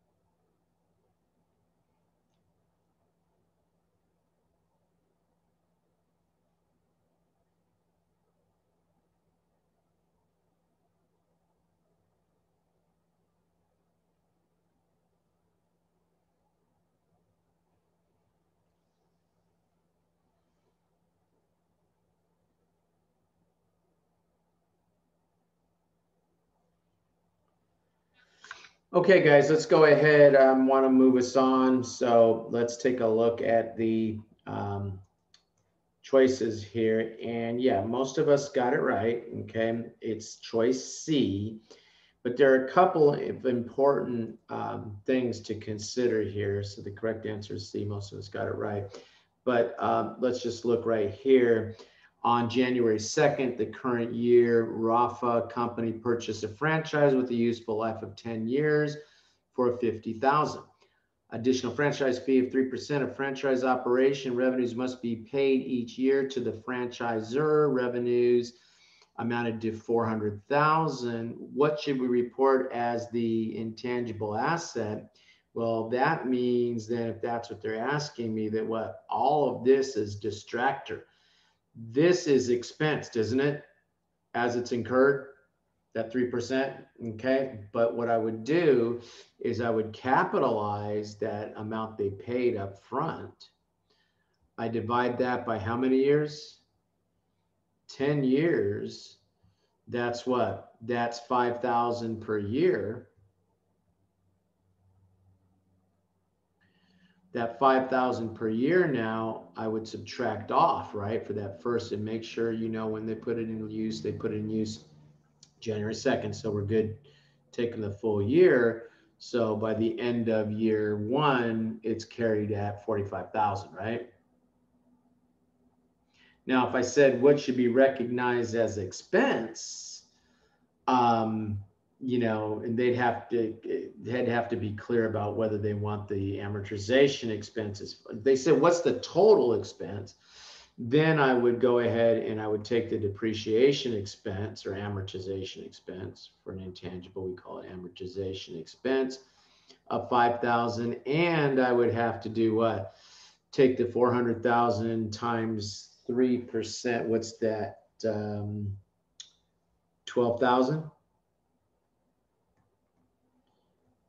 If they ask me total expense on that. Okay. Okay, good. Come over and let's take a look at, let's do this last one together because I want to get us to the break. Okay, so they give me these different things and then they tell me what should I recognize as research and development expense. So equipment purchase for current and future projects. Well, if it's current and future projects, I'm going to capitalize that 100,000 and then I'm going to depreciate it. And so they tell me the equipment has what? Has a 5-year life. So I'll take that 100,000, divide it by 5. And so I don't pick up the full 100,000. I just pick up what? The depreciation part of that, or the 20,000, right? Then what? Then they tell me equipment purchase, but it's purchased for what? Current year only. Well, if it's a current year only, then it has no future economic benefit. So I'm going to have to do what? Take that whole 200,000. Okay. Research and development salaries, that's easy. The fees to obtain, legal fees to obtain a patent. Okay. Legal fees to obtain the patent, I'm going to have to pick that up. And then materials and labor costs, I'm going to pick that up. And when I add all that up, I should get, what'd I do? Why does that look like it's not going to work? Ugh. Does that up to 1,220,000?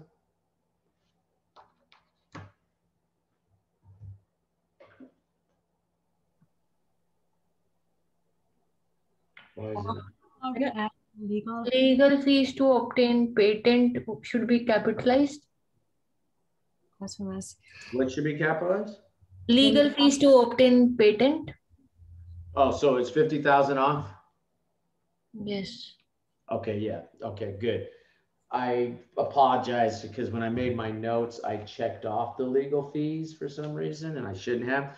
So the legal fees don't belong in there, right? Yeah, because you capitalize that because it was part of one of those exceptions, right? Okay, good. So when you add all these up, you get the 1,220,000. Is that right? Yes. Okay. All right, good. Let's take a break, guys, because we're going to explode here. So let's take 10 minutes and come back at 7. We're still going to be in chapter 3 because I want to quickly talk about impairment. It won't take us that long, but I don't want to wait any longer for the break, and then we'll start chapter 4. Okay.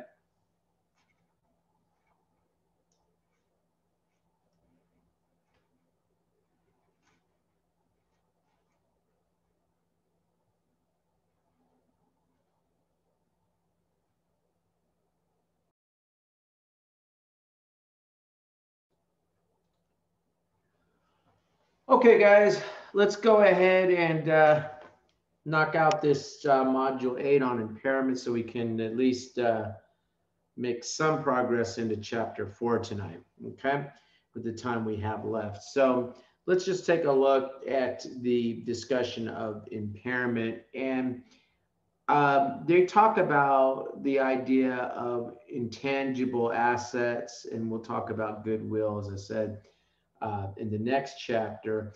But really, the impairment process that we're talking here for intangibles is no different than what you would do for impairment of a fixed asset.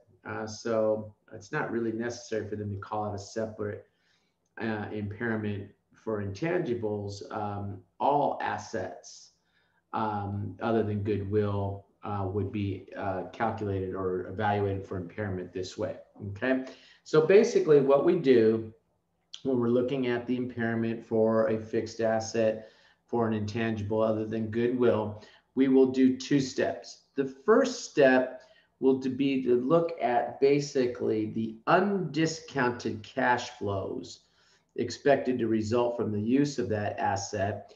And we will then compare those to the carrying value of that asset.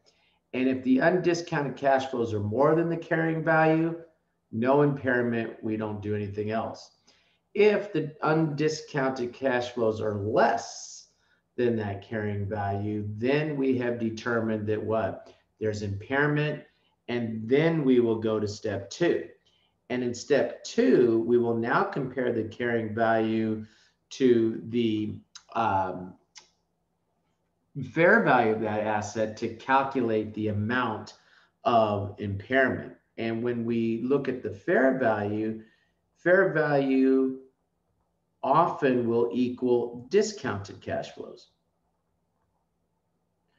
So it gets a little confusing sometimes when you're looking at this stuff, because you're saying, well, wait a minute, when do I discount the cash flows? When do I not discount them? And the answer is, well, you do both. To figure out if you have impairment, you look at undiscounted cash flows. To calculate the amount of impairment, then you would have to discount those cash flows. Okay, so go ahead and flashcard those steps. And then you can also flashcard, for once they give us a passkey that is useful, and that to determine the amount, determine whether or not you have cash flow, to determine if you have impairment, use undiscounted cash flows. To calculate the amount of impairment, they say use fair value, and you can flashcard that, but I'm going to put in parentheses what? Discount CF cash flows. Okay. Okay, good. Now that's all I want to see from the outline. I want to come over to the schematic over here, which is useful. Okay. So what happens? So we sit here and we look at the undiscounted cash flows. We subtract the net carrying amount. And if the net carrying amount is more than the undiscounted cash flows, means we'll get a positive number, no impairment, we stop. Okay. If we look at the undiscounted cash flows and we compare that to the carrying amount and we get a negative number, that means the carrying value is more than the cash flows. They're said to mean that we're not going to recover our cash flows. We have impairment.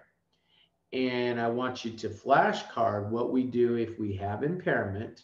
Okay. And flashcard that if we have impairment and the asset is held for disposal, what should you do? Well, you will go ahead and compare that fair value now to the net carrying value. And here, now the fair value could very well be what? Discounted cash flows. Okay. You compare that fair value to the net carrying amount, that'll be your impairment loss. And of course, if you're going to dispose of the asset, then there will be disposal costs associated with that. You got to pay somebody to haul this old piece of equipment away, whatever it is, that'll be part of the total impairment loss. You write the asset down. You do not depreciate it, amortize it any further. Restoration is permitted, but what? Restoration means you can only write it up to that original book value. You can't write it up above the original book value. Okay.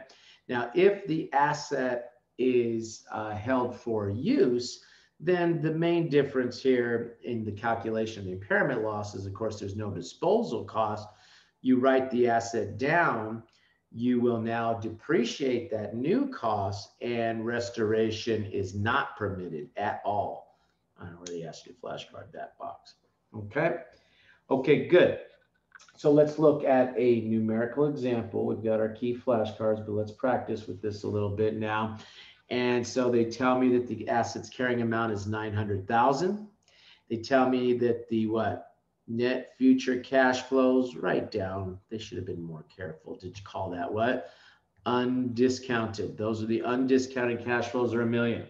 And so what happens? The undiscounted cash flows are more than the carrying value.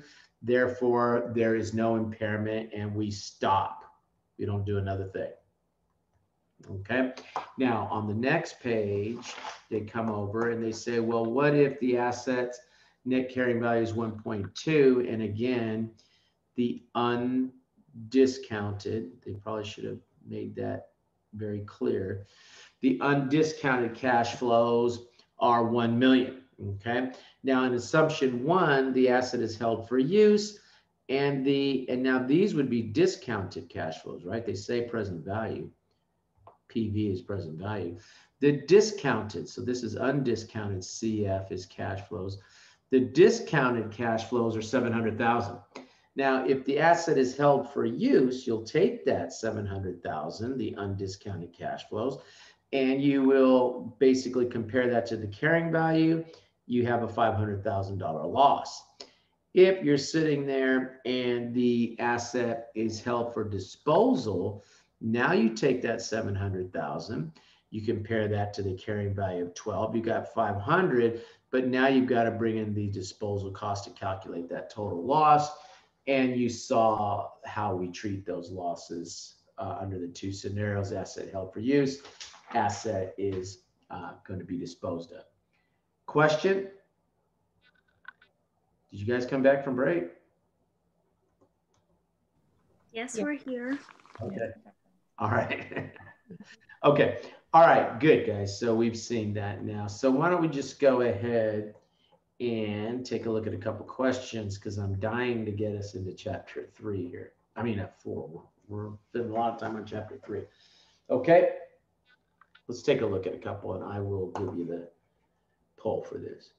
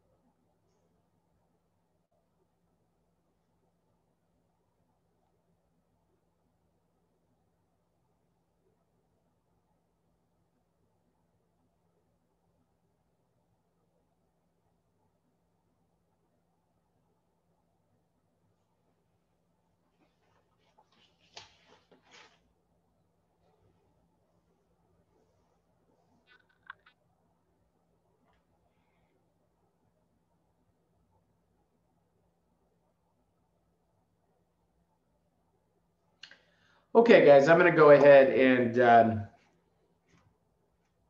end the poll a little bit early because I want to move on, number one. But number two, you know, if you're taking a little longer, I think that means that you're probably on the wrong path. But most of us got it right, okay? 83% of us, which is what? If you look at this question, they tell me that the undiscounted cash flows are 515 and the carrying value of the asset is 5, I have no impairment. If the undiscounted cash flows are more than the carrying value of the asset, stop, no impairment. Okay. All right, good. Let's take a look then at the next one, question 2 here.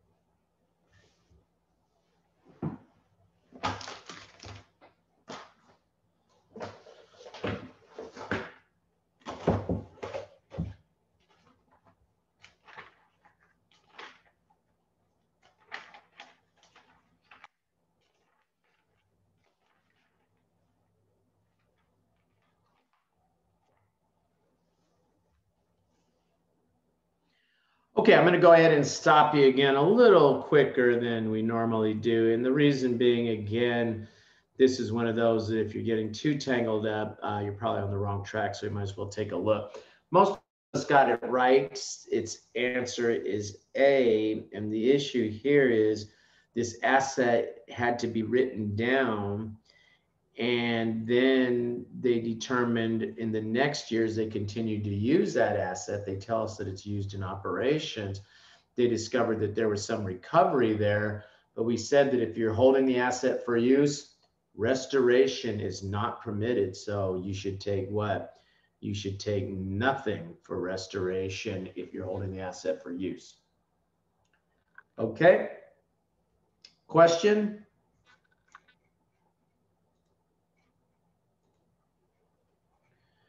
Okay, good. So that means I can finally close chapter 3 and jump into chapter 4. Okay, now chapter 4 really is broken into 2 major segments here. Okay, one is going to be looking at investments. Okay, and we're going to really focus on 2 methods for investments. One is going to be the fair value through income, fair market value through income method. And that tends to be, a few points, and then the equity method. And so you add these 2 together, the equity method and the fair value through net income method, that tends to be about 5 points. Okay. Now, where we're going to really chew up some point value, okay, is going to be when we start talking about consolidations. That is 10 points. Okay. Every exam, for when I took the exam, when everyone takes the exam, you can expect either a task-based simulation on consolidation, or you can expect a raft of multiple choice questions or a combination thereof. Okay. So what I'm going to pray to do is finish these first 2 modules tonight. If not, we'll just roll with it and pick it up on Tuesday. But I don't want to say much more because I want to get us into the material. Okay. But obviously, chapter 4 is important, right? Okay. All right, good. So they're all important. One time I brought somebody in, not here at Golden Gate, to teach a class. And she told me, you gave me all the hard classes. I'm like, they're all hard. What are you talking about? Okay. So all of the chapters are important. They all got a good wealth of material, and we're going to work through this. Okay. Okay, good. So let's go ahead and let's take a look at our financial assets that we're talking about here. And we are really talking about stocks and bonds. Okay, that's really the focus here, stocks and bonds. We're not going to get into a bunch of boutique financial instruments. It's stocks, it's bonds that we're talking about here. Okay, now when we deal with these stocks and bonds, they give us something called the fair value option. Okay, and what they're saying to us is, look, there are some securities, primarily the debt securities really, that you can carry as trading securities or available for sale securities, or you could carry them at amortized cost. If you carry them at amortized cost, then you don't recognize differences in fair value in your income in any period, and you just carry them at their amortized cost. And we'll talk more about that.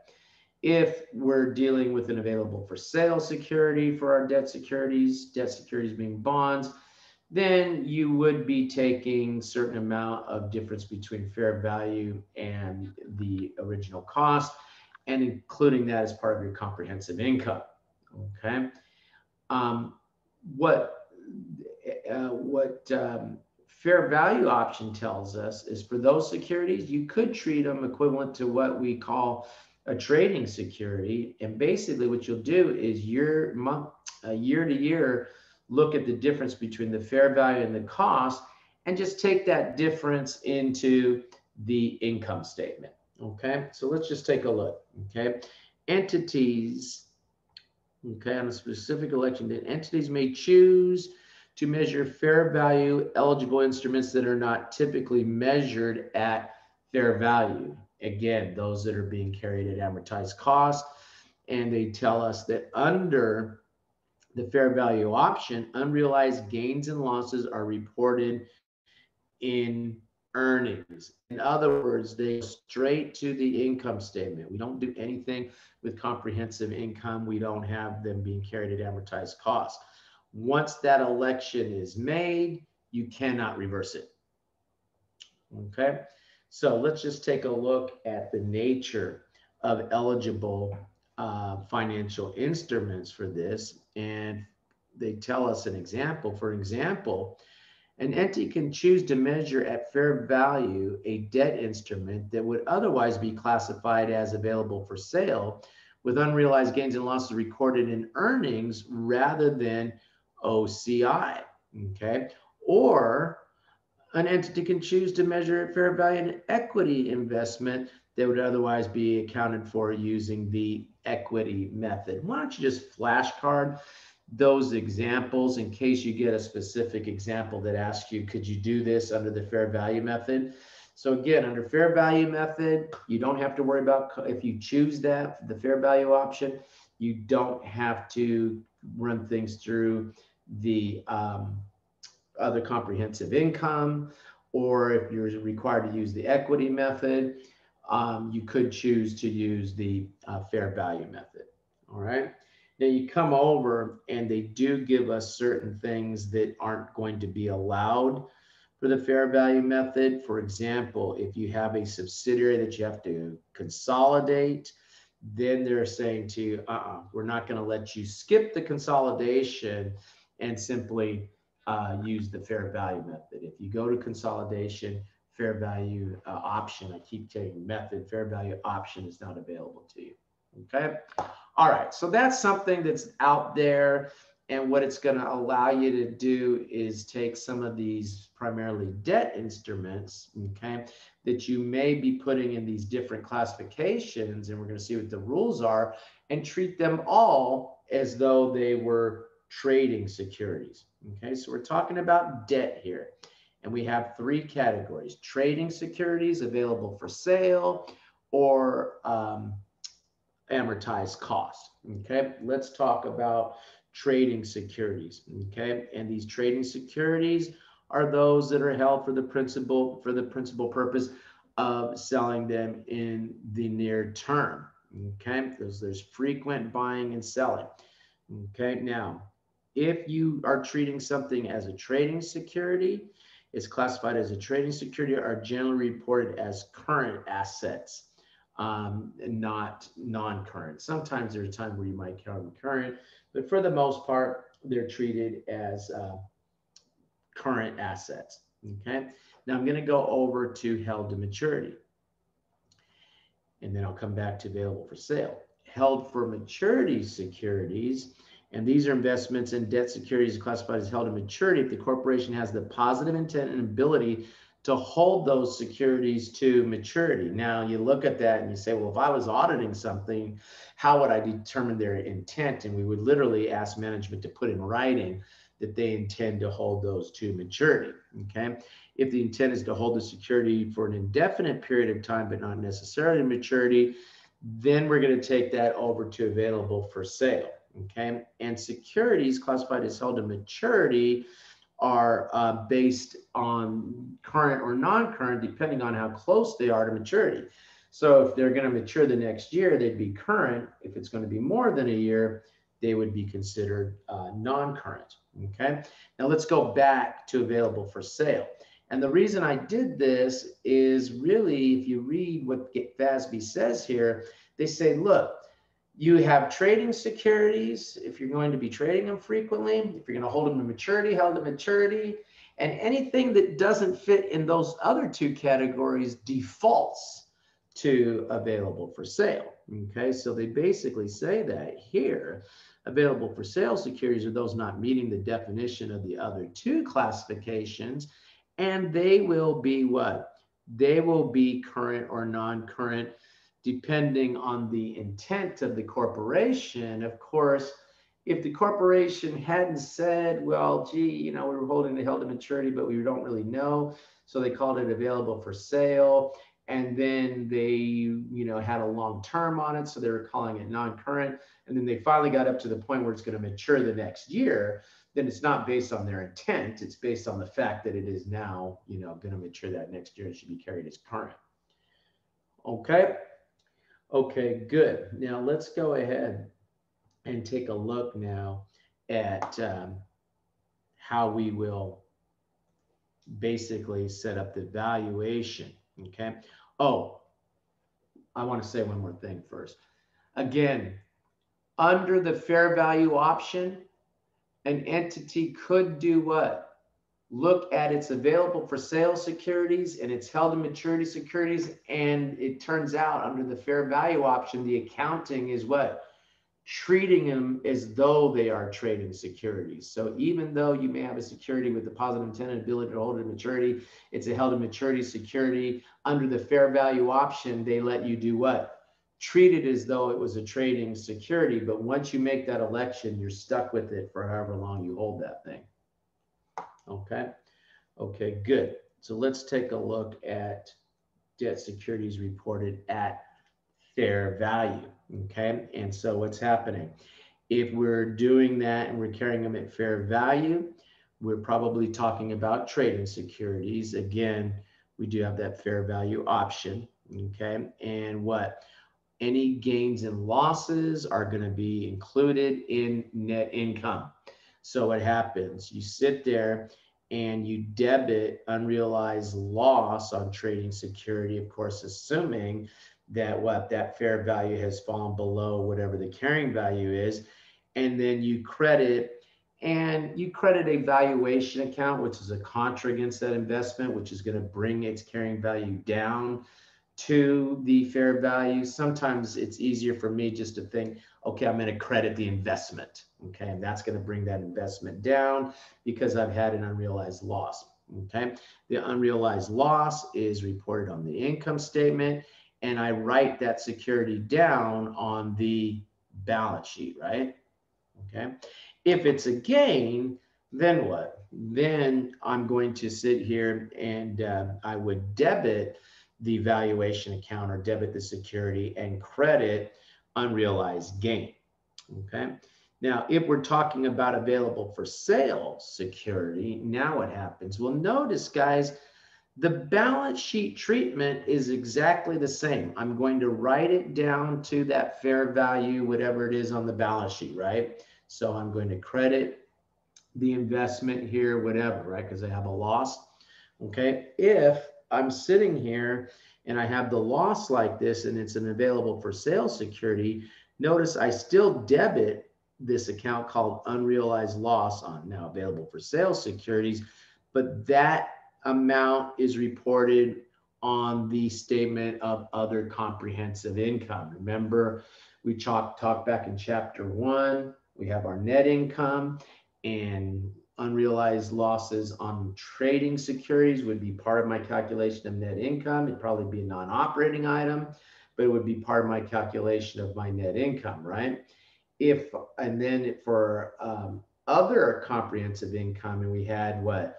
Unrealized gains and losses was one of those, right? For those things, then I would continue on my comprehensive income statement and start calling out things like this unrealized loss on available for sale security. And that would allow me to then calculate my comprehensive income. Remember, comprehensive income is net income plus other comprehensive income, and unrealized holding gains and losses on available for sale securities constitutes part of my other comprehensive income. Okay, so I would continue on that lower part to report this. And of course, if it's a gain, then I would go ahead and do what? I'd do the mirror image here, in which I would be debiting the security or the valuation account, and I would have a credit to unrealized gain in that case, and that unrealized gain would be increasing my comprehensive income. It would be a gain reported on as an other comprehensive income item. Okay. Okay, good. Now, stop me if there's a question, guys. Okay, realized gains and losses means I sold the security. When I sell the security, that is considered realized. Realized gains and losses are reported straight onto the income statement. Once you sell the thing, that's reported on the income statement. Okay. Okay, good. Now, the assets that are carried on the balance sheet at amortized cost are my held to maturity securities. And we're going to get into amortized cost more in F5. But amortized cost is simply the face of this debt security that you're holding as an investment, plus a premium or minus a discount. It can't be both, right? Well, if you had several securities, you could have some that are premium and some that are discount. But any one security, the amortized cost is going to be face minus the discount, or can't be both on one security, or face plus the premium. Okay, there is no amount that needs to be taken to the income statement for differences between fair value and the carrying amount, unrealized gains and losses, because you don't calculate them. You just simply carry that at amortized cost. Okay. Okay, good. Now you looked and you said, well, John, that was a lot of detail and you didn't call out a flashcard, much flashcarding there. And the reason being that what? It's right here. Okay, so notice 3 classifications, and this is for debt. Okay, this is for our debt securities. 3 classifications: trading, available for sale, held to maturity. Okay, let's look at trading. Could be current or non-current depending on the intent of the company, but most commonly it's going to be current. On the balance sheet, it's reported at what? BS, at fair value. Unrealized holding gains and losses go where? Go to the income statement, IS. Okay. And for purposes of cash flow, if it is one that is considered current, then we're going to sit there and put that information for the cash flow and that in the operating section of the statement of cash flow. If it is something that is considered non-current, then we would put that information in the investing category. Okay. Available, let's do held to maturity. Held to maturity could be current or non-current depending on when it's going to mature, right? We carry it at amortized cost. Amortized cost is the face plus the premium, face minus the discount. There are no unrealized holding gains and losses. This is the balance sheet. Okay, there are no unrealized holding gains and losses, and the activity for that is reported in the investing section on our statement of cash flows. Okay, available for sale could be current or non-current depending on the intent of the company or its time to maturity, of course. Fair value on the balance sheet, just like for trading, but now what? Now unrealized holding gains and losses go to the income statement. Okay, and note here what they said for this little star here.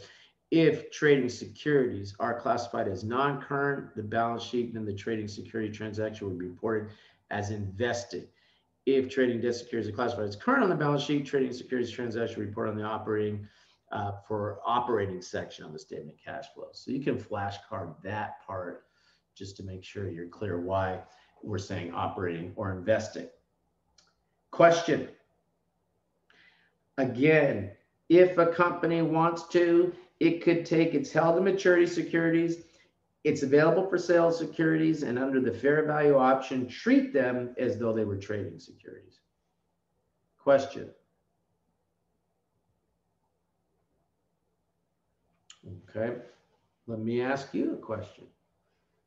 Trading security, unrealized holding gains and losses. Don't look at the book, look at me. Where do we report unrealized holding gains and losses? Income statement. Good. Held to maturity security, where do we report unrealized holding gains and losses? Nowhere. Nowhere. Unless they're determined to be permanent. If you think the drop in value is permanent, then it does go to the income statement, but that's the exception. Okay, you probably won't even get a question on that. You'll just be annoyed by the fact that the question keeps saying, and they determine this loss is not going to be permanent, then you don't report it anywhere, right? Okay, good. And if it's available for sale, it's what? OCI, okay? Which category do you, which categories do you report at fair value? On the balance? Trading and available for sale. Okay, good. We're good. All right, excellent. Okay, we can stop with all that. Now, let's take a look at reclassification. Okay, and let's do what here? Let's flashcard it down here. Right here. Okay, so I have a security. I'm carrying it as trading. And I'm going to move it from trading to any other category. They tell you, well, look, unrealized holding gains and losses have already been recognized in net income, and they say no adjustment necessary. You will not adjust it out. Okay, it stays on the income statement. So year one, the security was worth 100,000. I was treating it as a trading, and the fair value was 90,000 at the end of that first year. So I took what, a loss to the income statement of 10,000. If I decide later, I'm going to put it in available for sale, you don't make any adjustment for that. You just go forward with that new classification. Okay. If you are in any other category and you go to trading, then what? Then you will go ahead and immediately record any unrealized holding gains and losses into income. So anything that was sitting in OCI, you would take out of OCI and put it into regular income. Or if you hadn't been recognizing losses because you were treating it as a held to maturity before, you will immediately do what? Take those differences between fair value and amortized costs straight to the income statement. Okay. If it was held to maturity and it went to available for sale, now any losses that you weren't recognizing, like you all said, anywhere before, now you will immediately take those unrealized holding gains and losses and take immediately to what? Take them immediately to comprehensive income. Okay, now this is the one that gets interesting. What if you were available for sale and you went to held to maturity? Well, now they tell us amortized gain or losses from other comprehensive income with any bond premium, like any bond premium or discount. And you're like, what? Okay, so let's just use an example here of what we do in this case. So say company buys security, debt security, it's a debt security, right? A bond. In fact, let's just call it erased AFS bond, available for sale bond, and it's a 10-year bond. 10-year AFS bond, okay? And let's say they pay, say company buys AFS 10-year bond for $100. Okay, and they buy it at face. $100 at face. Okay, so when we look at the investment account, it's sitting there at $100 and its amortized cost will stay at $100 because we bought it at face, right? So I don't have to deal with worrying about discounted premium in this example. They bought it at face, okay? So what happens then, let's say that they are carrying that security as an available for sale security, right? And so, and they bought it at face. So they're carrying it at $100, right? Then let's say that the fair market value and the fair market value of this thing increases to 110, what should I do? It's still unavailable for sale. $10 to will go to OCI. I'm going to go ahead and debit the investment for 10, and I'm going to credit the OCI for 10, right? So now that investment's being carried at 110, isn't it? And then I'm going to close my OCI for 10. And I'm going to do what? Credit accumulated OCI for 10. So now my accumulated OCI is showing 10 for that, right? And I've got that sitting in my accumulated OCI at 10. Okay, now what happens? Well, now let's say after 5 years, I move it to held to maturity. Meanwhile, I'm sitting here and I have the investment at 110 right now, and I've got the AOC up there at 10. Well, what I'll do is I'll take that 10, and if it's been 5 years, I'll take that 10 and I'll divide it by what? The 5 years that's left. And so now I will amortize that as though it were a premium over the remaining 5 years. That's $2 per year. So what I'll do over those remaining years is I'll credit the investment for $2, and I'll debit my OCI for $2. And then of course, I'll close the OCI. So I'll debit accumulated OCI each year for the next 5 years for 2, and credit what? Credit the OCI to close it each year for the next, did I say 2 years? For the next 5 years. And I'll keep doing that for the next 5 years so that by the time this thing matures, because now I'm treating it as held to maturity, what happens? The AOC is cleared out to 0. The investment is at 100. It matures. I debit the cash that I'm going to get now because this bond has matured, and I credit the investment for 100. Question?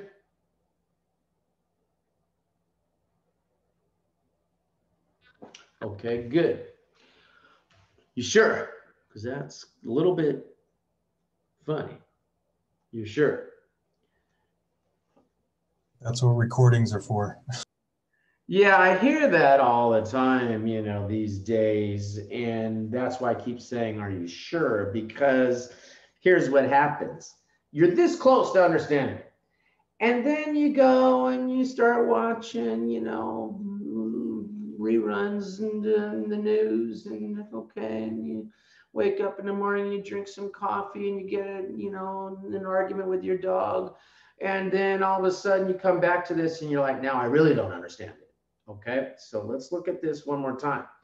I have an investment, I paid 100 for it, right? I'm treating it as an available for sale security. If I treat it like an available for sale security and the value of the investment goes up, I increase the value of the investment, and that gain is an other comprehensive income gain, isn't it? If it's an available for sale security, I mean, you guys told me that yourself. Yes. So since that's an other comprehensive income item, of course, I got to close it out to accumulated other comprehensive income. Other comprehensive income is like an income statement item. It's reported on the statement of comprehensive income, just like you close out revenue, don't you? You close out expenses at the end of the year and start back at 0. Other comprehensive income, these unrealized gains and losses, are income statement accounts, but we don't report them on the income statement proper. We report them on something called the statement of comprehensive income, right? Okay, but I still got to close it.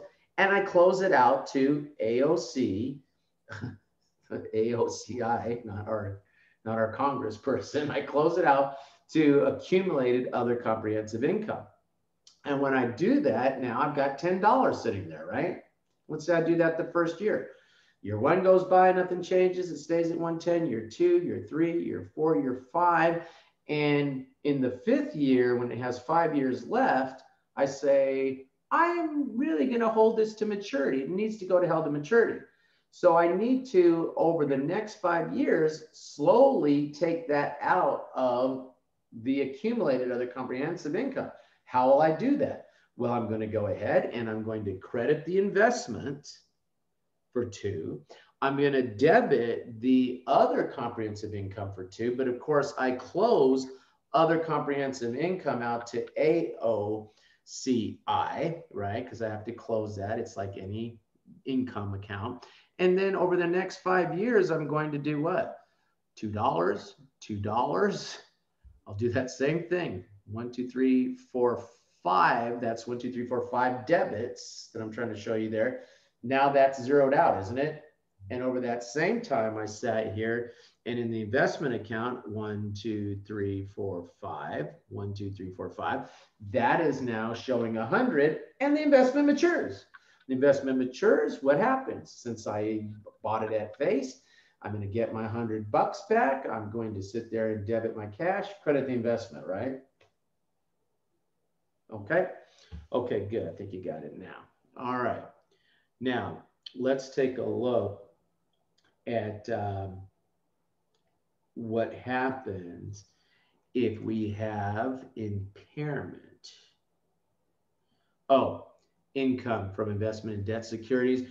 Right here, all we're talking about is differences between fair value and the carrying value, right? That's what we're talking about here, and the impact on the income statement. If it's a trading security or other comprehensive income, if it's an available for sale security, right? Okay. But for all 3 categories, since it's a debt security, you will still be calculating what?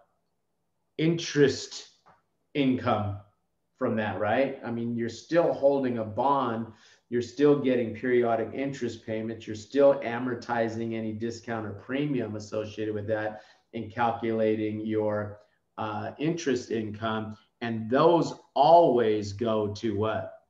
That goes to the income statement. That is not OCI, regardless of what category. The categories and where we report those or not report them in the case of held to maturity does not obliterate the fact that you still have a debt security that's paying you interest, and that interest revenue is reported on the income statement, right? Okay. Okay, good. So let's come over and take a look at what happens if we have impairment. Okay. And when we have impairment on these securities right here, okay, if it's determined that there's impairment, all amounts due, principal and interest will not be collected on the debt investment, reported amortized cost. The investment should be reported at the present value of principal and interest that is expected to be collected. The credit loss that you'll report is the difference between the present value and the amortized cost. Okay, so flashcard that, but let's just take a look at this example right here. Okay, so we have this example, and on January 2nd, year 3, TGPO company purchased 500,000 4-year bond at par with annual interest at 4.25, paid on December 31st each year. TGPO classified the investment as held to maturity. At the end of, that's important, you only do this for held to maturity. At the end of the 3-year, TGPO received the full interest payment of $21,250, but determined that it will only be able to collect $11,500 each year in interest for the remaining 3 years, along with the face of $500,000. Now here we go with our present value. Present value of $1 at 4.25% is 0.88262. Since that's a one-time payment to principal, I use the present value of the dollar table. Remember I told you all the numbers are less than 1? And then what? For the present value of the ordinary annuity, they give me 2.76198. And since it's what? It's 3 payments, the number is more than 1, but it's less than 3 because I want to get the present value, and present value is always less than the future amount, right? So it's got to be less than 3, but it's got to be more than 1 because it's more than one payment. Again, trying to figure out which table you should use, right? Okay, good. Now you come over and they say, okay, if that's the case, then figure out the present value of what you're going to get. And guys, I know I'm going kind of fast, but trust me, the problem said the interest payments are going to be 11.5, get the present value of those. And the principal, they said, was going to come back to full 500,000.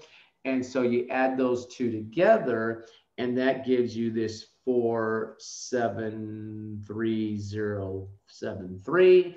The face of the investment is 500,000. Again, they said they bought it at face.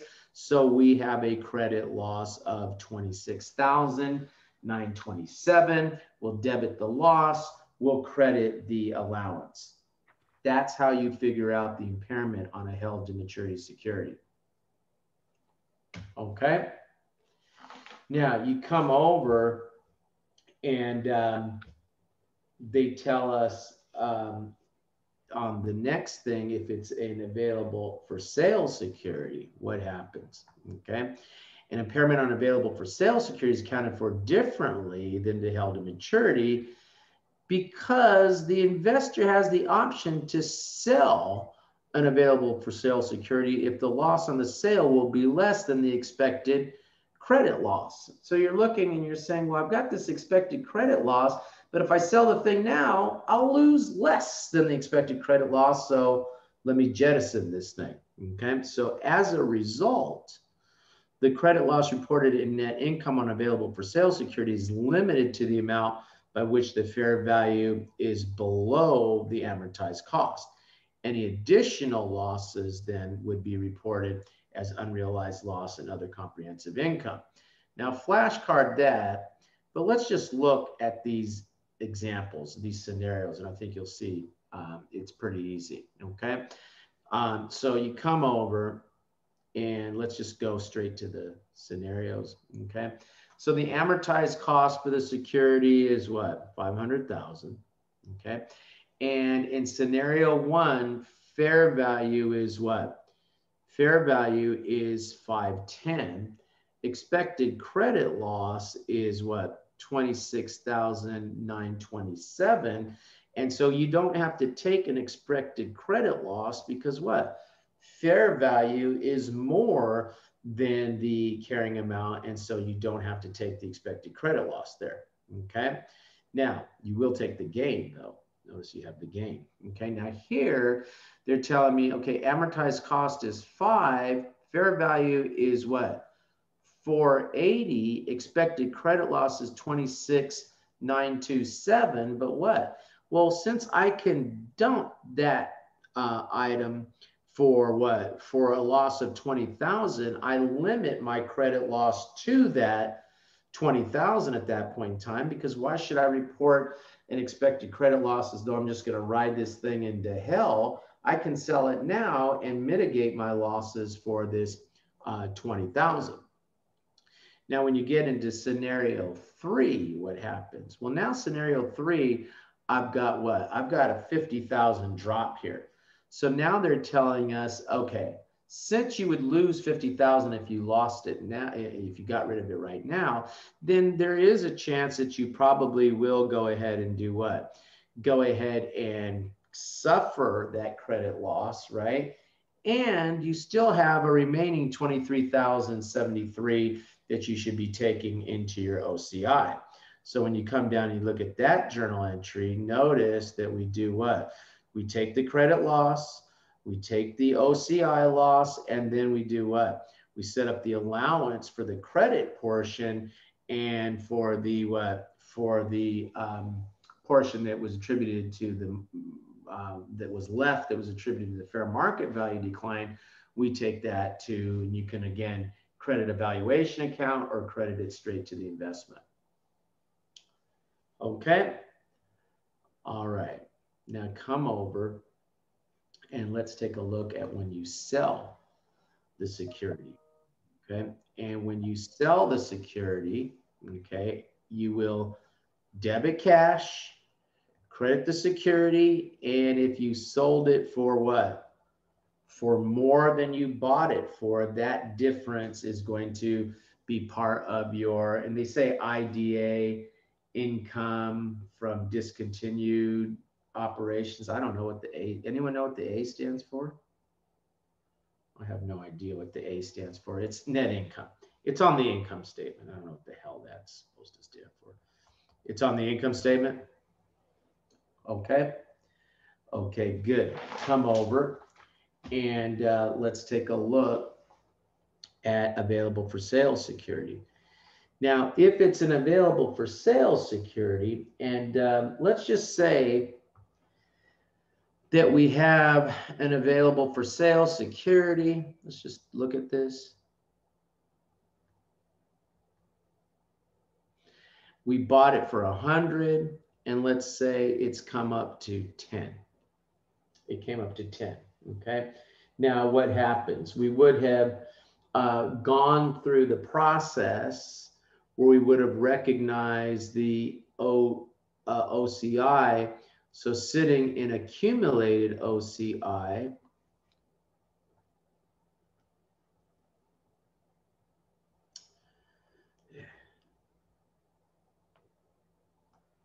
is this $10.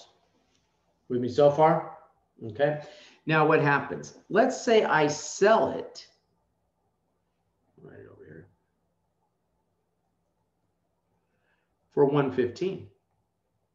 Let's say I sell that security for 115. Well, if that's the case, I'm going to do what? I'm going to debit cash 115, right? Since I'm selling this thing, I have to do what? I have to debit unrealized gain on available for sale security. This is the U in the mnemonic that we used back in chapter 1 for 10, right? The available for sale security is going to come out for what? Come out for 110,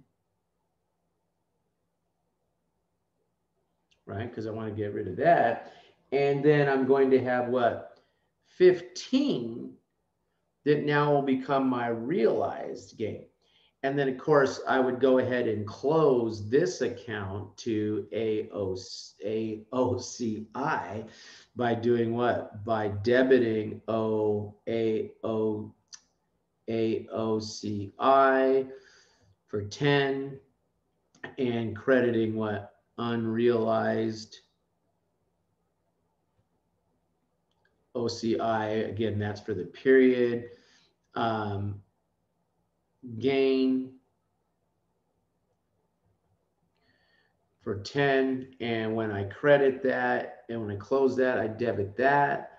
I debit the security for what? I debit the security for 110. The security is gone, and I report that 15 on the income statement, right? Again, I don't know what the hell IDA is. I report that on the income statement, right? Okay.